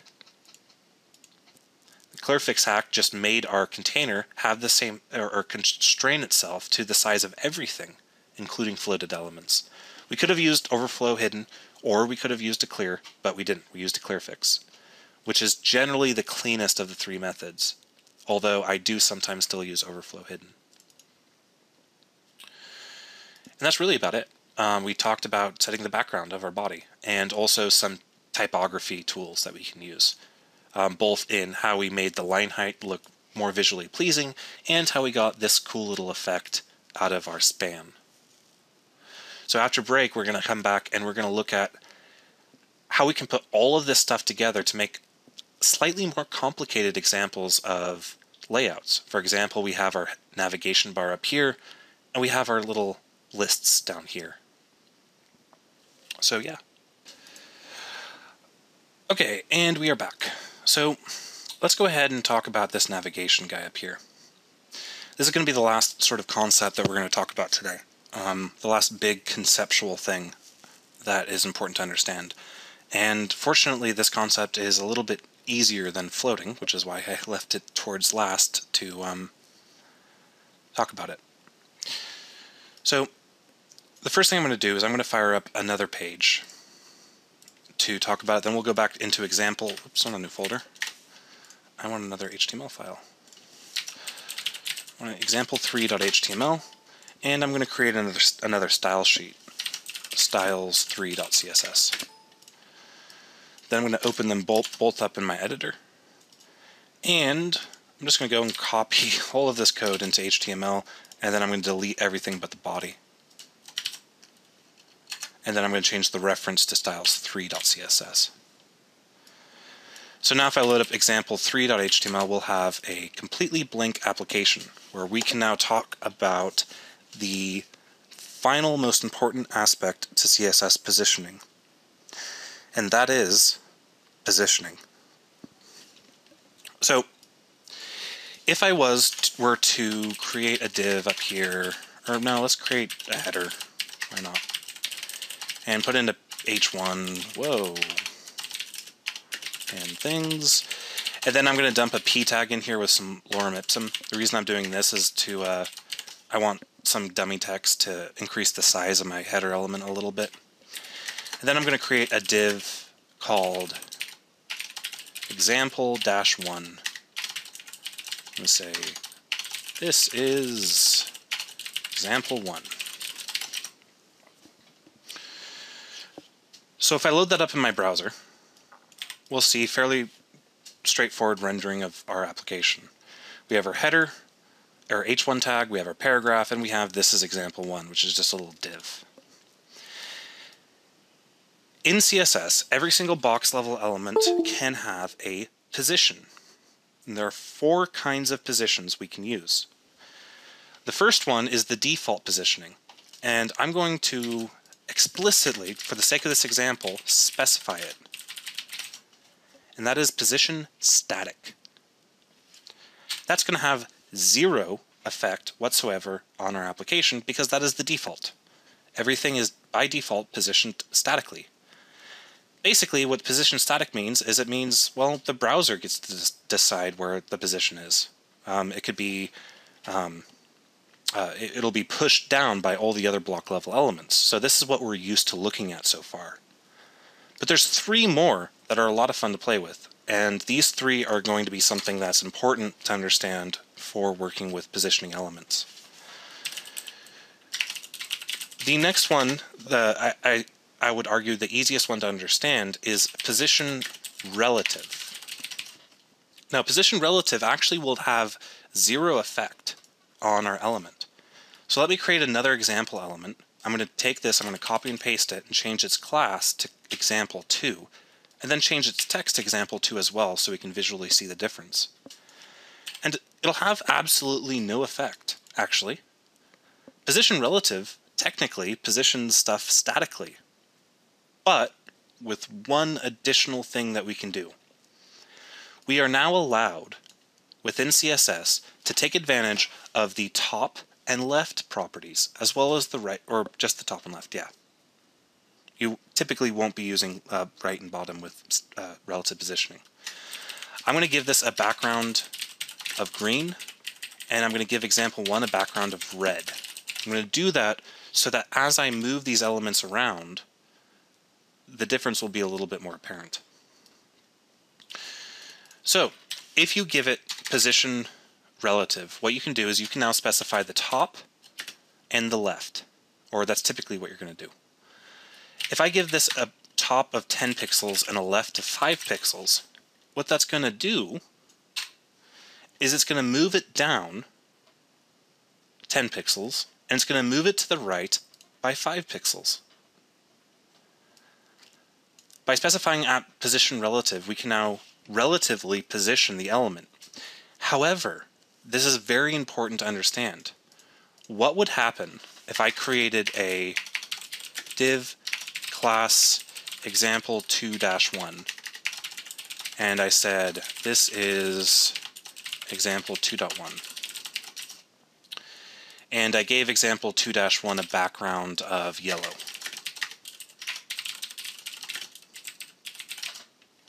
What do you think is going to happen when I hit F5? I just added a new element to my page after my relatively positioned element. Watch this. the relatively positioned element is now on top of the absolutely positioned element, or of the statically positioned element. If I were to go into my inspector and play around with my top and left, and yes, you can do negative tops as well. Notice how we're changing where the element is positioned, but we're not affecting the other elements and how they're positioned. So the position relative allows us to move our element around, but the space that it would have taken up if it was positioned statically is unaffected. So there's still that empty space right there in between example 1 and example 2.1, no matter where we move this element.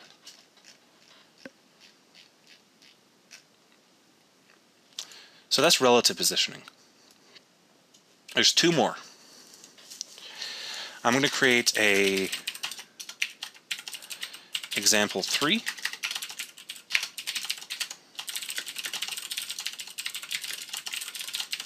And an example 3.1.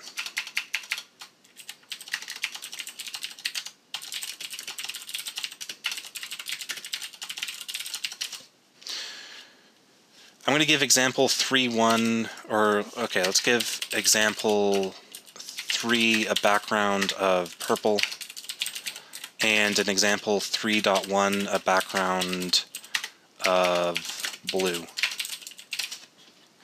and nothing else. Which means if I go back to my page, we now have a purple element right here and a blue element right here. The important thing to note about how this is with static positioning is that this purple element is actually pushing this blue element down. But we can actually change the behavior of that. And that brings us into the third position attribute. That is position absolute. Just by giving an element a position absolute and going back to my page and refreshing it, we'll notice an immediate difference. We'll notice quite a few differences actually. The first difference is by giving example 3 a position of absolute, it no longer pushes my example 3.1 down. You'll also notice that its width is now, the size of the box is now literally just the content size. It's no longer going to fill up all the space it can take. The next thing to note is that it's actually appearing right on top of where it would have been positioned if it was not positioned absolutely. But typically, you would do more than this, because with position absolute, we have 4 other properties we can use in conjunction with it. The first two we've already seen, top and left. If I gave this a position absolute with a top of 10 and a left of 5, just like how I gave this example 2 a top of left and a top of left, really, a top of 10 and a left of 5, and come back here and refresh, look at that. Not only was this element removed from the flow of the document, it now allows me to position it absolutely anywhere on my page. But like I said, there's actually 2 more properties we can use in addition to top and left. We can also use their inverse. I can go ahead and say right of 10 and bottom of 10. And what this is going to do is this is going to cause my absolutely positioned element to appear 10 pixels offsetted from the bottom right-hand side of the page. You guys see that?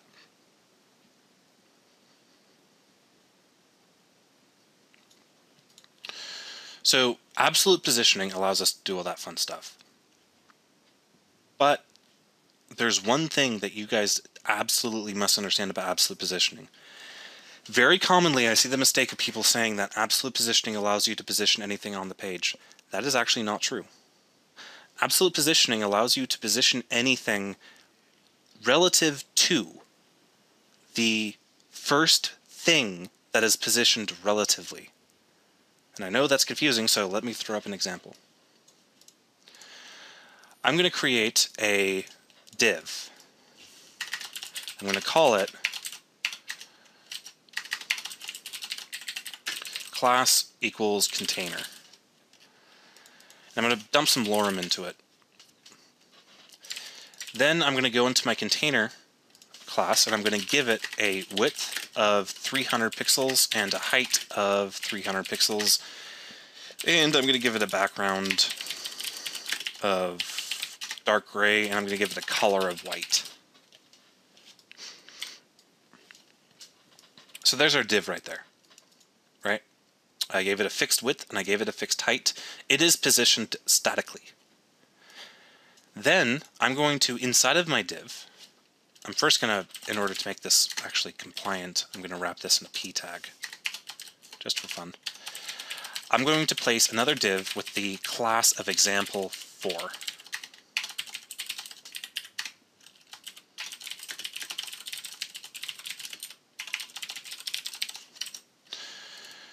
Now, example4, I'm going to give it a color of red, or a background of red. I'm going to give it a position of absolute, a top of 10, and a left of 5. So where do you think example 4 is now going to be positioned on my page? Any guesses? Remember, I gave it an absolute position, and I gave it a top of 10 and a left of 5. Well, actually, that was kind of a trick question. Because what it does actually do is it jumps all the way to the top left of the page. For now. This is the number one important thing to understand about absolute positioning. For now, this is going to be relative to the page. But if I went in here and I gave my container a position of relative, I'm not even going to give it a top or a left. That's not important.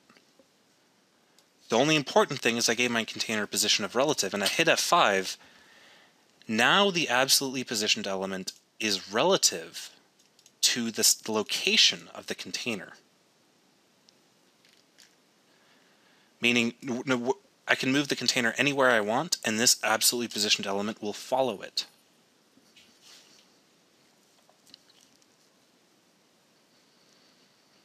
Okay, so how's everyone feeling?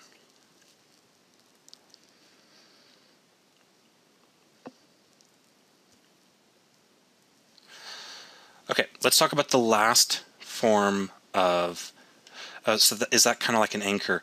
You could say that using the English definition of the word anchor, but I would avoid saying that because anchor in HTML, that's an A tag, so it has different meaning and it might confuse people.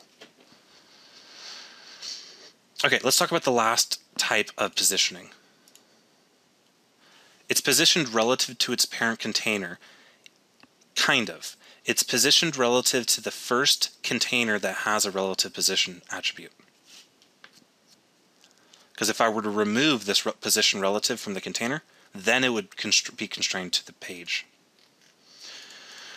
Okay, so for the next example, I'm actually going to change my example 3 down here. I'm going to move it to the top right of the page because that'll make what I'm about to show you guys a little bit more apparent. So I'm going to say right of 10 and top of 10. And that'll move that guy all the way to the top right. Next up, I'm going to take this p tag, I'm going to copy it, and I'm going to paste it a bunch of times. And the reason I'm doing this is because to show the next example, I need to have a scroll bar. Notice how when I scroll, everything gets scrolled away, including my absolutely positioned elements. Well, there's one more type of positioning, and that's called fixed.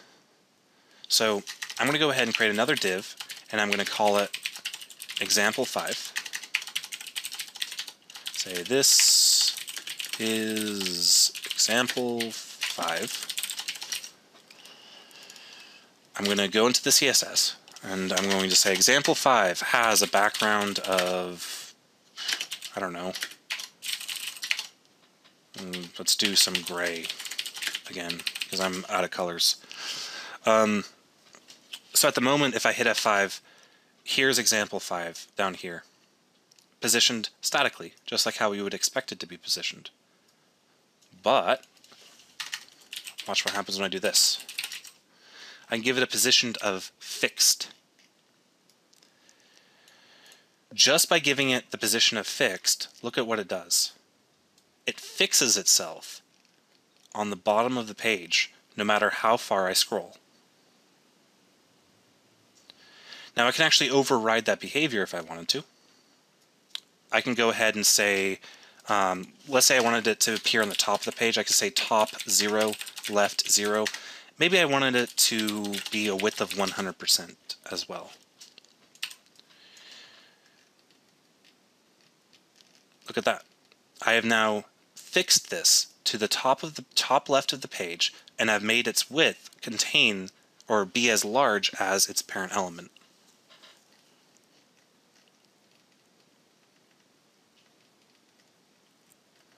No matter how far I scroll, it'll be fixed like that. So fixed positioning works very much like absolute positioning, except it is going to be fixed at the top of my page.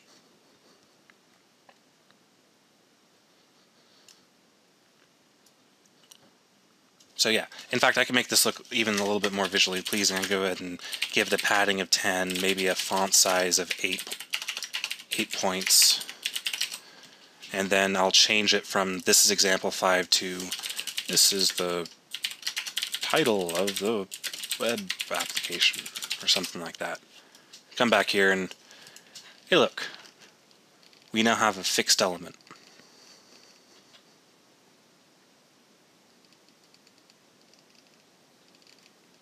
Unfortunately, that fixed element is now covering up my my other example. So let me go ahead and give my other example of top of 50 so that all the examples are visible. Whoops. I didn't mean that one. I meant you. There we go. Okay. So quick recap. There are 4 kinds of positioning for box level elements.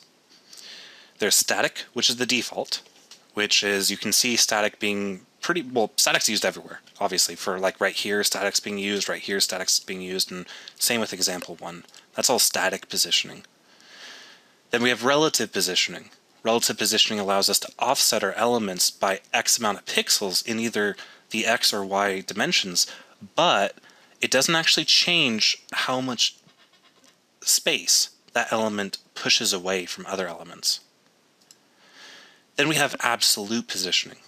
Absolute positioning allows us to place our elements anywhere on the page or anywhere that is constrained by an element that has relative positioning applied. So we see example 3 is constrained to the page, whereas example 4 is constrained to this parent element. That's because if I look at this parent element in my developer tools, you'll see that he has a relative positioning. If I were to take off that relative positioning, then this example 4 would jump away and be covered up by the last example. Finally, we have fixed positioning. Fixed positioning works very similarly to absolute positioning, except it is always going to be fixed on the page no matter how far away you scroll. You can't run away from it. So how's everybody feeling about positioning?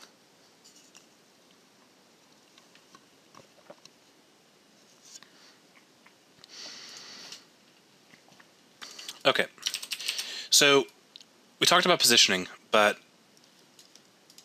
now let's go ahead and bring that back into our example application. What I want is I want my navigation bar to be positioned in my header. So let's go ahead and do that.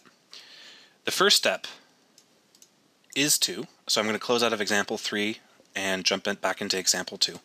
The first step, as with all web development, is going to be writing our markup. So I'm not going to worry about the styles of our markup quite yet. I'm just going to worry about the markup itself. I'm going to create a nav element up here in my header. Inside of my nav element, I'm going to create an unordered list. Inside of my unordered list, I'm going to create some LIs. Each LI is going to have an anchor in it. And each anchor is going to say where it points to. So we have our dashboard, archive, about, and contact.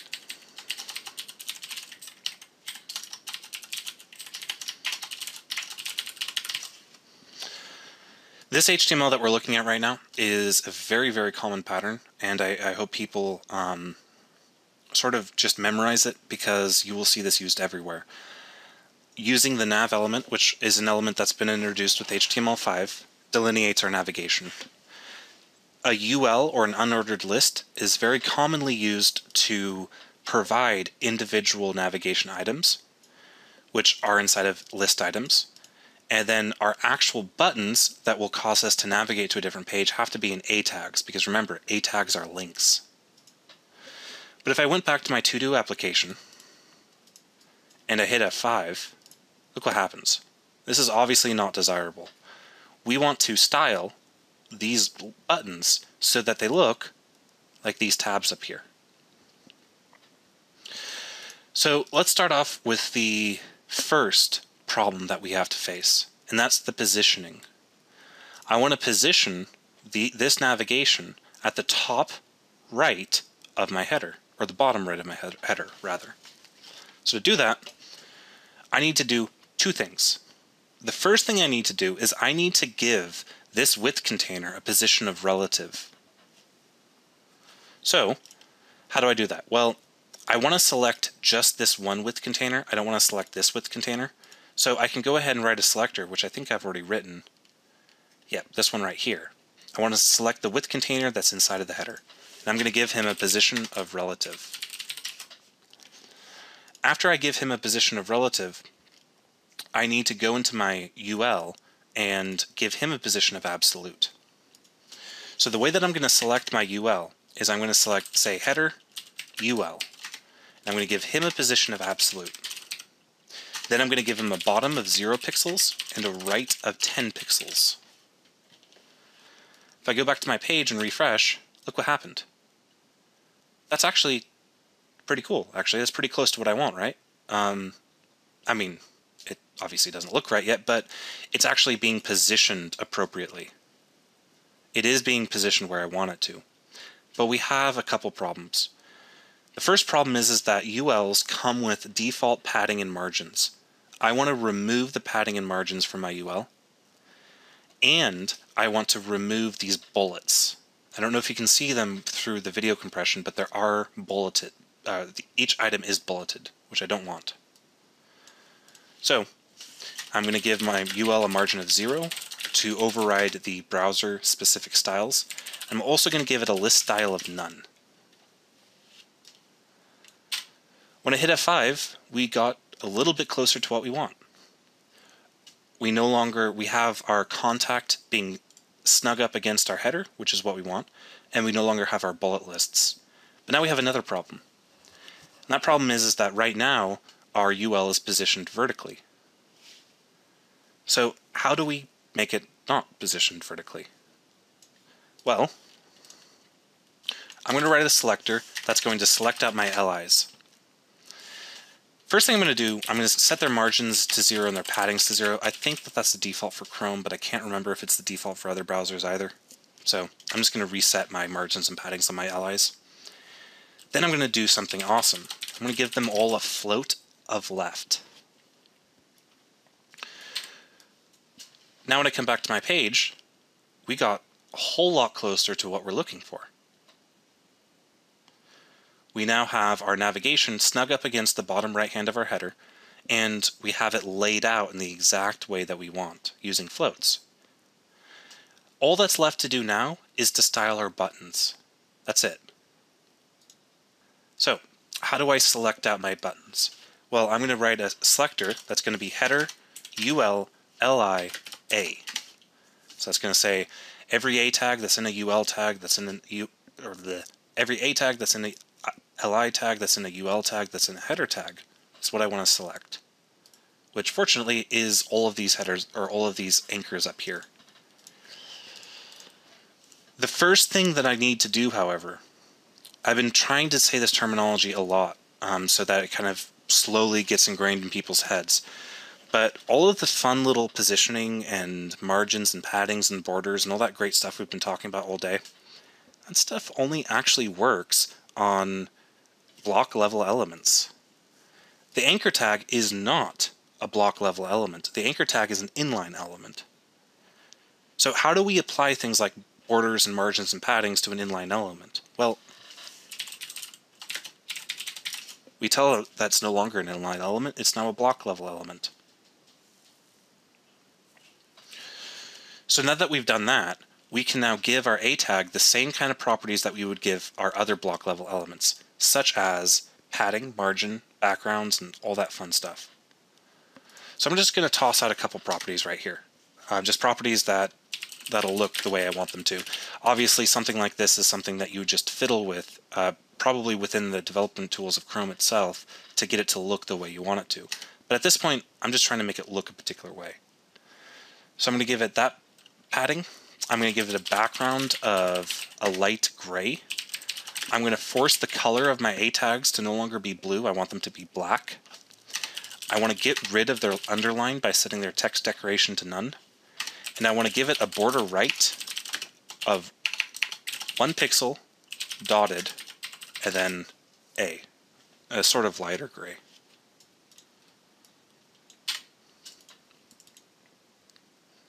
And look at that. We now have a fancy little fancy little navigation that looks kind of nice. So now let's do one more important thing, and then I'll do something fun. The important thing is I want to tell the user that they're on the dashboard right now. I want to highlight the dashboard link differently than the other links. The way to do that is I'm going to give the li that represents the page we're currently on, I'm going to give it a class. The class I'm going to give it is called active. That'll allow me to uniquely select the actual navigation element that we're under. Now obviously that's not going to do anything yet because I don't have any rules that make use of it, but let's go ahead and do that right now. I'm going to write a selector of header ul li.active a. So by saying li.active, it means that this rule is only going to match li or a tags that are within an li tag that is active. And remember, we know it's active because we gave it that class. And then I'm going to toss in some rules. I'm going to go ahead or some properties. I'm going to give it a background of white. The reason I'm giving it a background of white, that'll match the fancy little border I have underneath my header. And then I'm going to give it a cursor of default.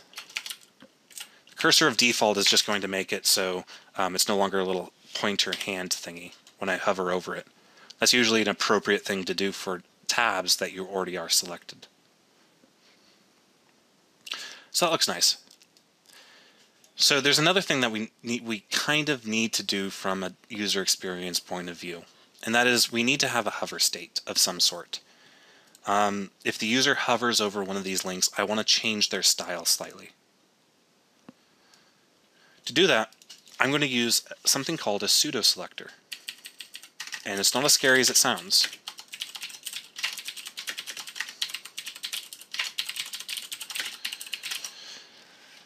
Whenever you see a colon like this, that's a pseudo selector. Pseudo selectors are just ways to select things off of different criteria. Hover is one of them. What I'm doing is I'm saying I want to only select, I only want this rule to be applied to an A tag that's inside of an li tag that is hovered over at the moment. By doing that and refreshing, I now have a nice little rollover effect.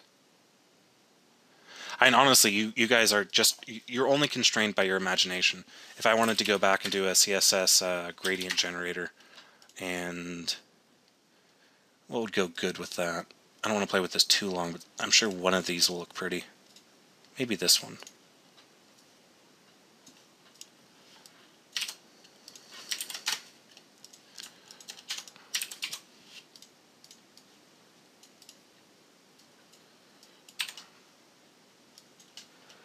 That has virtually no effect. Wow, it's just too subtle. Let's make it blue. Or no, someone said make it pink. Let's make it pink.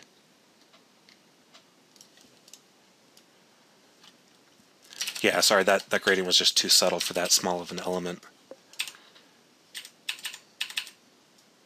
And we're still running into a situation where, wow, it's like my CSS, oh, I didn't save it. Derp. There we go. So again, remember, you are just limited by your imagination. Any combination of these rules will allow you to do lots of fun different things with your styles. Let's do one more fun thing before we move on. And that is the border radius. I want to give my first element a border radius that will make it rounded. Rounded corners in CSS have been asked for I think pretty much since CSS was invented, and they used to involve lots of disgusting hacks that were ugly and required the use of images, and everybody hated them. Well, now border radiuses are built into CSS itself, and they're supported by all the major browsers. But I have a problem, and that problem is I only want to select the first LI to give him one corner to be rounded. I don't want everything to be rounded. Like, for example, if I went in and I made every A tag rounded by giving them a border radius of 3 pixels, it's not going to look very good. It looks rather ugly, actually. So I only want the first one, and I only want his top left border to be rounded. So how do I select the first element out of a list of elements? Well, that introduces us to another pseudo-selector that I find is fairly easy to understand, and that is the first child. So what I could do here is I can say header ul li colon first child A. I can do border top left radius 3 pixels. So remember, this is another pseudo-selector, but what it'll do is it'll only return the first child that matches this element. So that looks a lot better.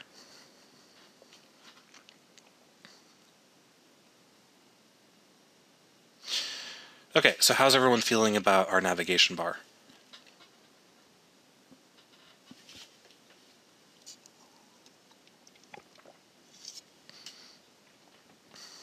Okay.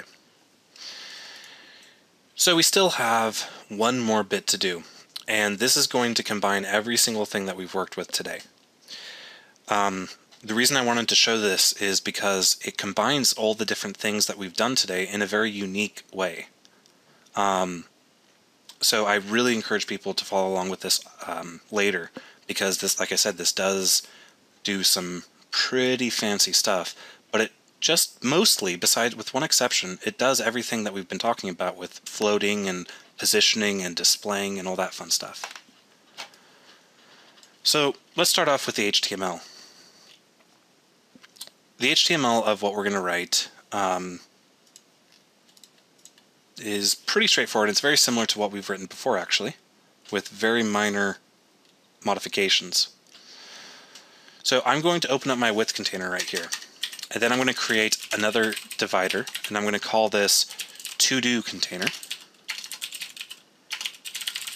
And I'm going to apply the clear fix to it preemptively, because I happen to know for a fact that the stuff inside of the to-do container is going to be floating.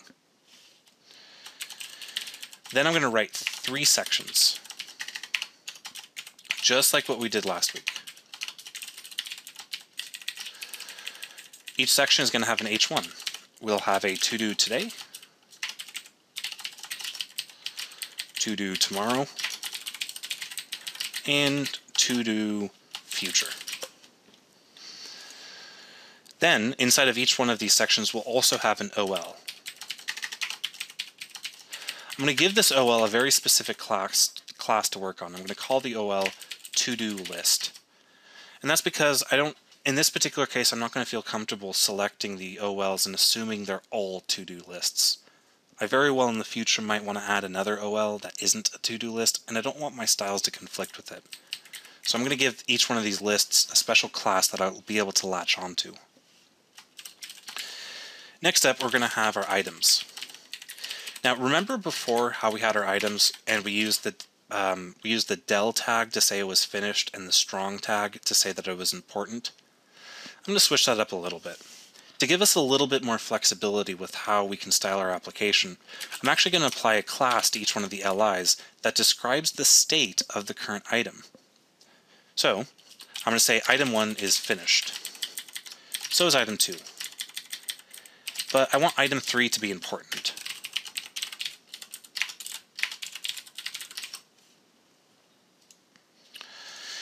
The next thing that I want is I want my LIs to have a button on them. I want every to-do item that isn't completed to have a button on it that will allow me to mark it as completed. So I'm going to add an A tag with an href of pound, which is basically a no-op, and I'm going to give it the value of X to say that this is the button that if you click on it will finish this item. Okay, so I have one to-do list done. I'm just going to copy and paste this for the other ones because it's not that important. Maybe we'll have fewer items finished on our to-do tomorrow list. So I'll just make those have no classes on their LI. I'll keep one as important. But because these are no longer finished, I want to add the button back in. And then to-do future, I'll just leave the same thing as to-do today. It doesn't really matter. We have enough to work with already. The final thing I want to do is I want to add an add button. At the top of each one of these H1s, I want to add a button that makes it to where if you click it, you can add an item. Now remember, we're not actually building functionality here, but if you were to actually be writing this application, you would certainly want a button available to the user that would bring up maybe a dialog box that allowed them to type in what they wanted to have added to the list. So like usual, I'm going to throw in an A tag and I'm going to give it a text of plus.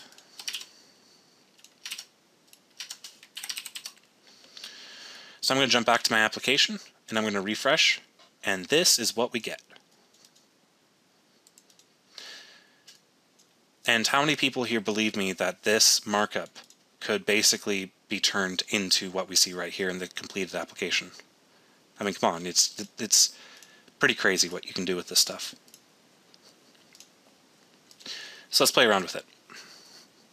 The first thing I want to do is I want to put these into columns. I want 3 columns, and I want the columns to have equal widths.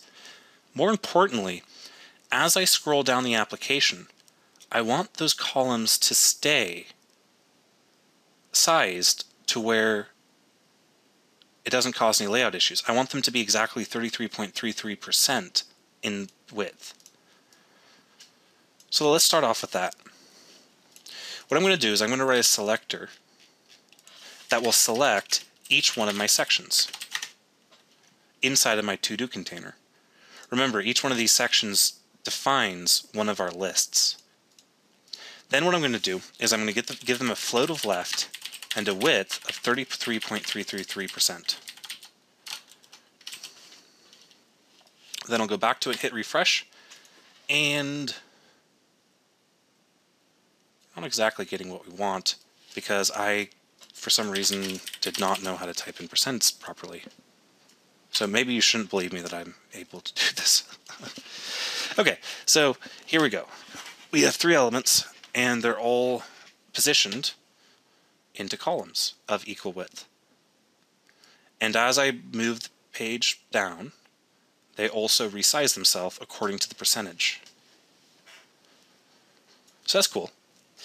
But I also want to, let's go ahead and style our headers first, because the moment we style our headers, we're going to run into a very obvious problem, a problem that is not going to be trivial to solve. And it's going to be the last thing that we're going to introduce today. So I want to select all my H1s. So to do that, I'll do to-do container H1, because I want to select every single H1 that's inside the to-do container. Now, what I'm going to give them is I want them to have, here's just some values that I already came up with. So I'm going to want a font size of 10 points. Again, I came up with these values literally by just playing around with them in my developer tools. That's it. And that's all you really have to do to get things to look the way you want them to. Give it a padding of 5 pixels, give it a padding or margin of 0 pixels. Let's go ahead and give it a border of 1px dotted light gray, and let's give it a border top left radius of 3 pixels and a border top right radius of 3 pixels. Now I want to add in a background. So, because I want to add in a background, I'm going to go to the Ultimate CSS Gradient Generator, and I'm going to find the background that I want. That's close to what I want, actually, but I maybe want this to be a little darker. There we go. And I'm going to copy that off, and I'm going to paste it into my code.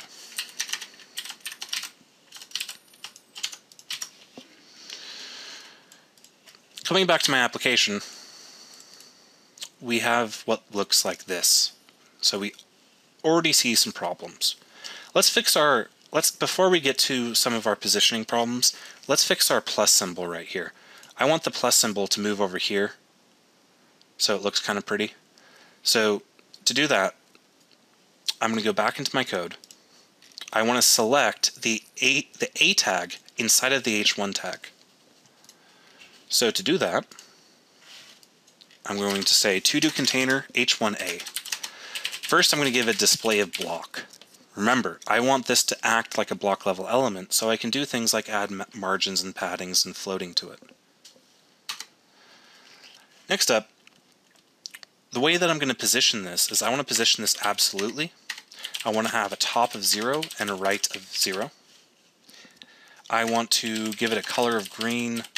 I'll give it the same vertical padding as the H1 so it fits snugly up against it, but then I want to give it maybe some more horizontal padding to make it look a little nicer. I'll do text decoration of none to get rid of that nasty underline. I'll do a font weight of bold, and I'll give it a border left of 1 pixel dotted 4, which is a dark gray. Now, can anybody tell me what I'm forgetting?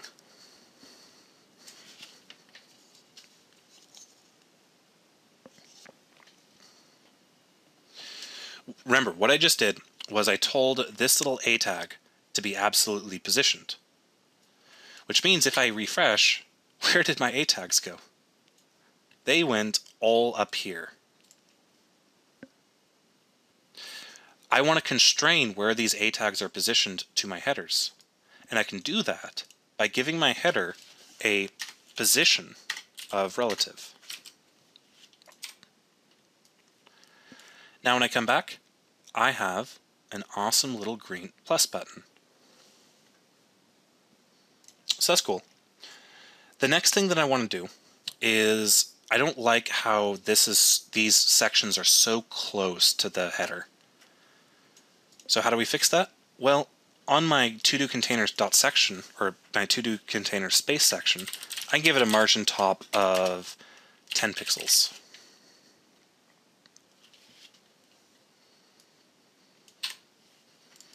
So that's looking a lot better. But we still have a very, very big problem that will require the use of something new and fancy. And that very, very big problem is that our sections are snug up against each other because they're all exactly 33.3% in width, which 33.333% times 3 is just about 100. So there's no padding in between them. How do we do that? What if you like it? Well, if you like it, you can just keep it like that, I guess. But I don't like it. So what I'm going to do, there's a couple ways that you might think that you could do this or fix this. One of the ways that I see used is a lot of people with previous versions of CSS will add an additional element inside each one of these sections to give the padding. The reason they do that is watch what happens when I add a padding of 10 pixels to my elements. Whoops, I just arrow shook everything out of... I hate arrow shake. I really, really do, by the way. Does anybody ever use arrow shake? I don't even know. Okay. So I added padding. But now we have another problem. The problem is if you recall, when I specified the width of a container, or the width of an element, that width only applies to the content of the element. So the content of the element is 33.33% of the width of the parent, but then I add the padding to it on top of it. And the padding will completely mess up my layout and actually cause my floated containers to start stacking on each other, which is not desirable. Now, so you might say, well, can't you subtract your padding from your content width? The answer is kind of yes, but mostly no. I can't combine a percent width with a subtraction of an absolute pixel width. Now you can in some newer browsers, but this feature is not supported very widely yet. There is one feature that is introduced with CSS3 that is widely supported by most everything. And whenever I say most everything, I mean everything plus the recent versions of Internet Explorer. And that is an attribute that actually changes the way the box model calculates the size of an element.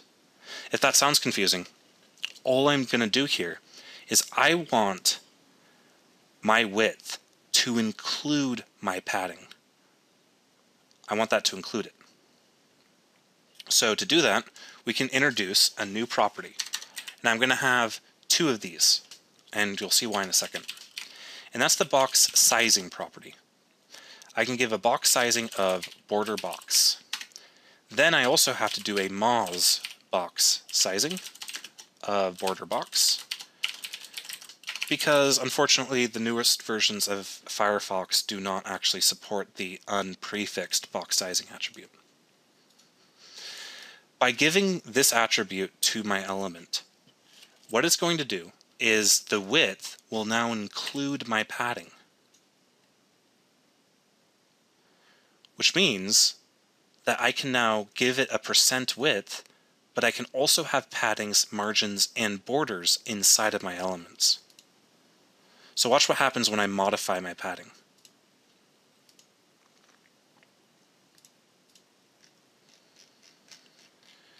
You see the 33.3% now includes all of the padding that I add to those elements, which allows me to perform more complex things. Yeah, so it doesn't flow to the next line because it's no longer being pushed away by its padding. Now remember, the Moz prefix, this is a vendor-specific prefix, is the prefix for Firefox. Moz is short for Mozilla. Remember that a lot of the features of CSS3 aren't technically finalized yet, and what browser vendors do is they introduce those features using vendor-specific prefixes.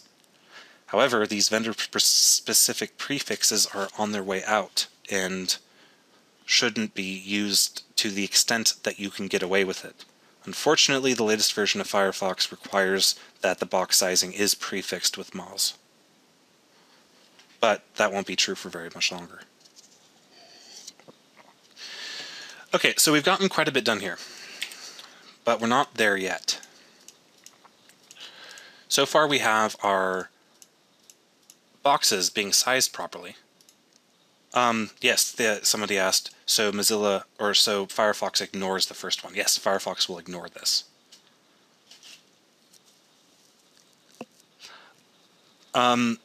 Once browser-specific or vendor-specific prefixes go away, you won't have to update anything, because CSS is built in such a way that any unrecognized attribute is ignored. So you don't have to modify your code. Once Mozilla catches up, then it will recognize the normal W3C attribute of box sizing.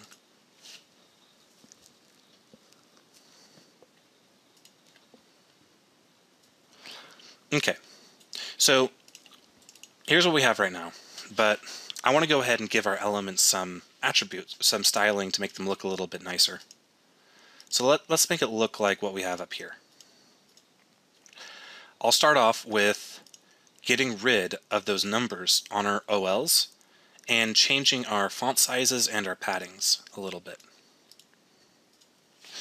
So let's start off with doing the OLs. Remember how I gave each of my OLs a to-do list class?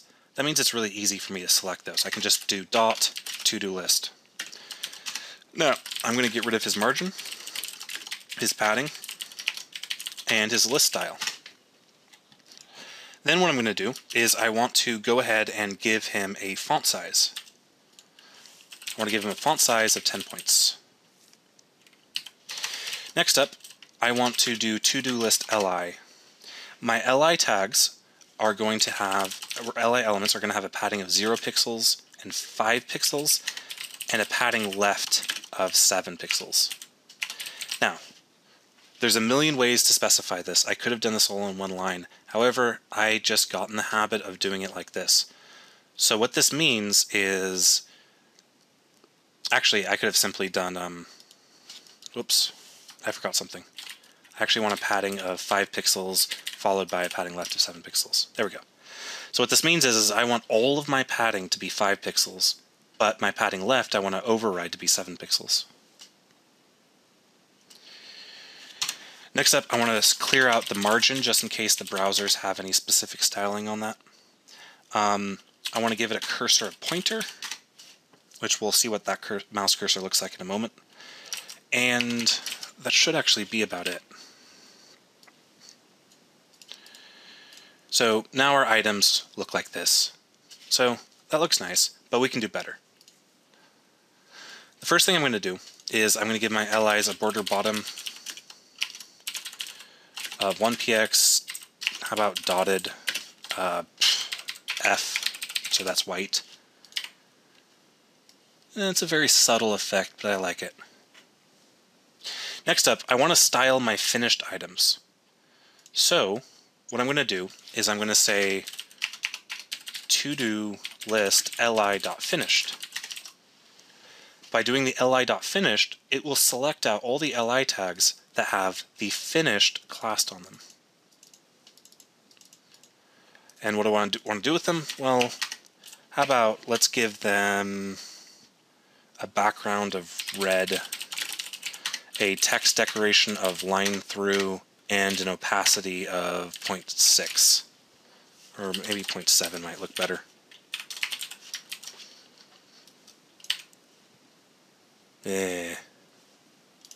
That doesn't look right. What did I use here? I'm actually going to change the background to an RGBA. That'll look better. So I'll give an RGBA of red, so that's 255 for the red channel, 0 for the green, 0 for the blue, and I'll give it 0.5 for the alpha. And that looks a little bit better. Maybe I'll bring the opacity back up to 1. There we go. I like that. So what about important items?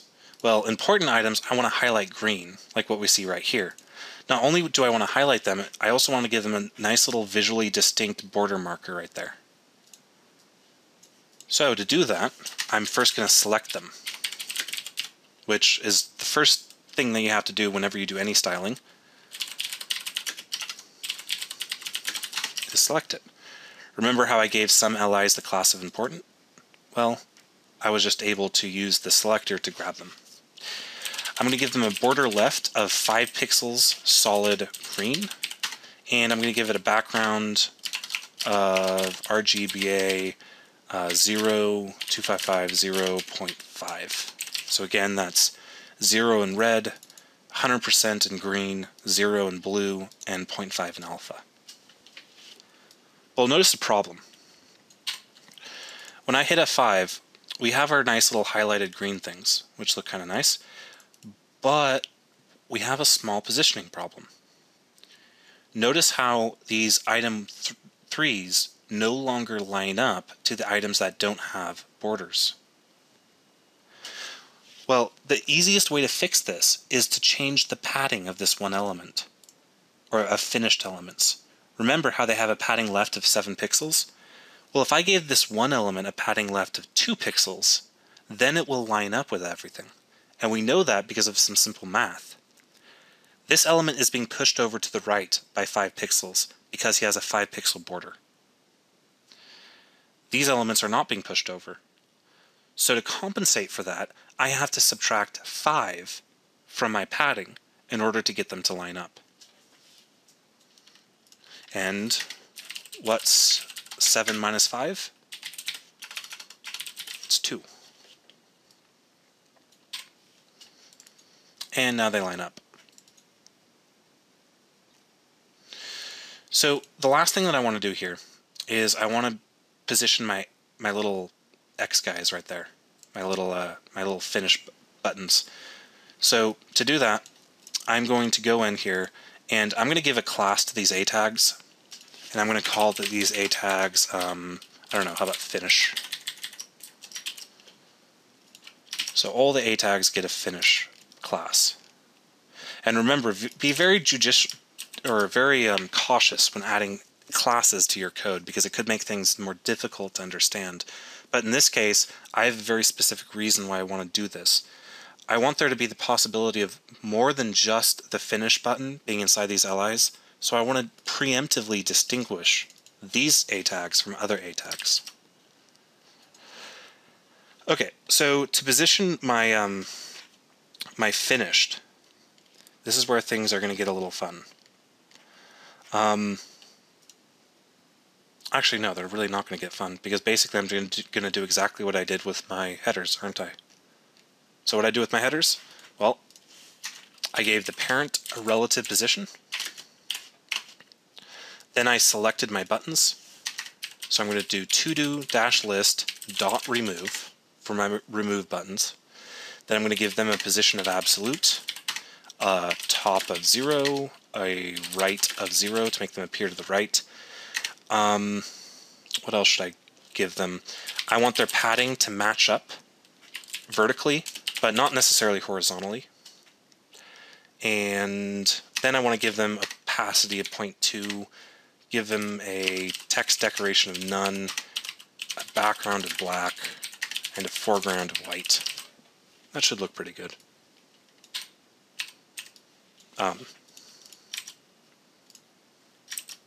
If I got the names right.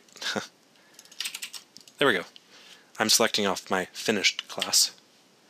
And hey, look at that. Our buttons are now all the way over there.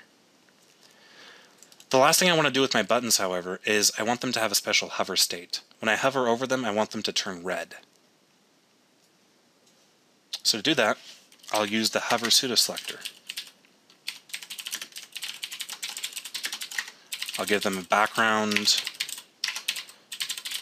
of red, and I'll up their opacity to, how about 0.7? That might look good. And there we go. And so remember, the point of these buttons here are to, when you click on it, have it remove the item from our to-do list. So because in the absence of having any icons we can play with, which we will be talking about next week, I'm just using an X to say this is a remove button. So notice how my already finished items don't have a remove button. Actually, one more thing that might make it a little bit nicer is if I lined up my remove buttons with my add buttons. So let's take a look at how we could do that. Our add buttons have a padding of 5px and 10px. Our remove buttons have the same. What happens if we up that? Actually, I think it's because they're not lining up, because the add buttons have a font weight of bold. There we go. So I'm going to go ahead and make my X's bold. And I'm going to give them a border left of 1px dotted. Let's do something really subtle. Let's do D. That's way too subtle. Let's just do the same color that we did on these guys for dark gray. And make sure that we actually save our CSS file before we refresh. And make sure we save a little bit harder. Never mind, that's just because of the opacity. Okay. So this is about where I wanted to get to today. We'll talk about these little hover menus next week. which are again implemented entirely in CSS. But for now, we'll just go ahead and leave it like this, because we went through a lot of incredibly important stuff as far as floating and positioning and sizing, and pretty much the backbone to any website is the concept of positioning and floating. And we saw a few very interesting examples of it. The simplest example of it is going to be the basic sidebar. I mean, how many web pages do you go to that have a sidebar? It's very common to see. And that's the simplest thing that we can do with floating. The next thing that's also very popular is a navigation bar, which we did up here simply by setting our floats appropriately. Then finally, we went through a little bit of more of a complex example with having 3 columns that are sized in the same way being displayed using only CSS and without any scripting. So, how's everyone feeling?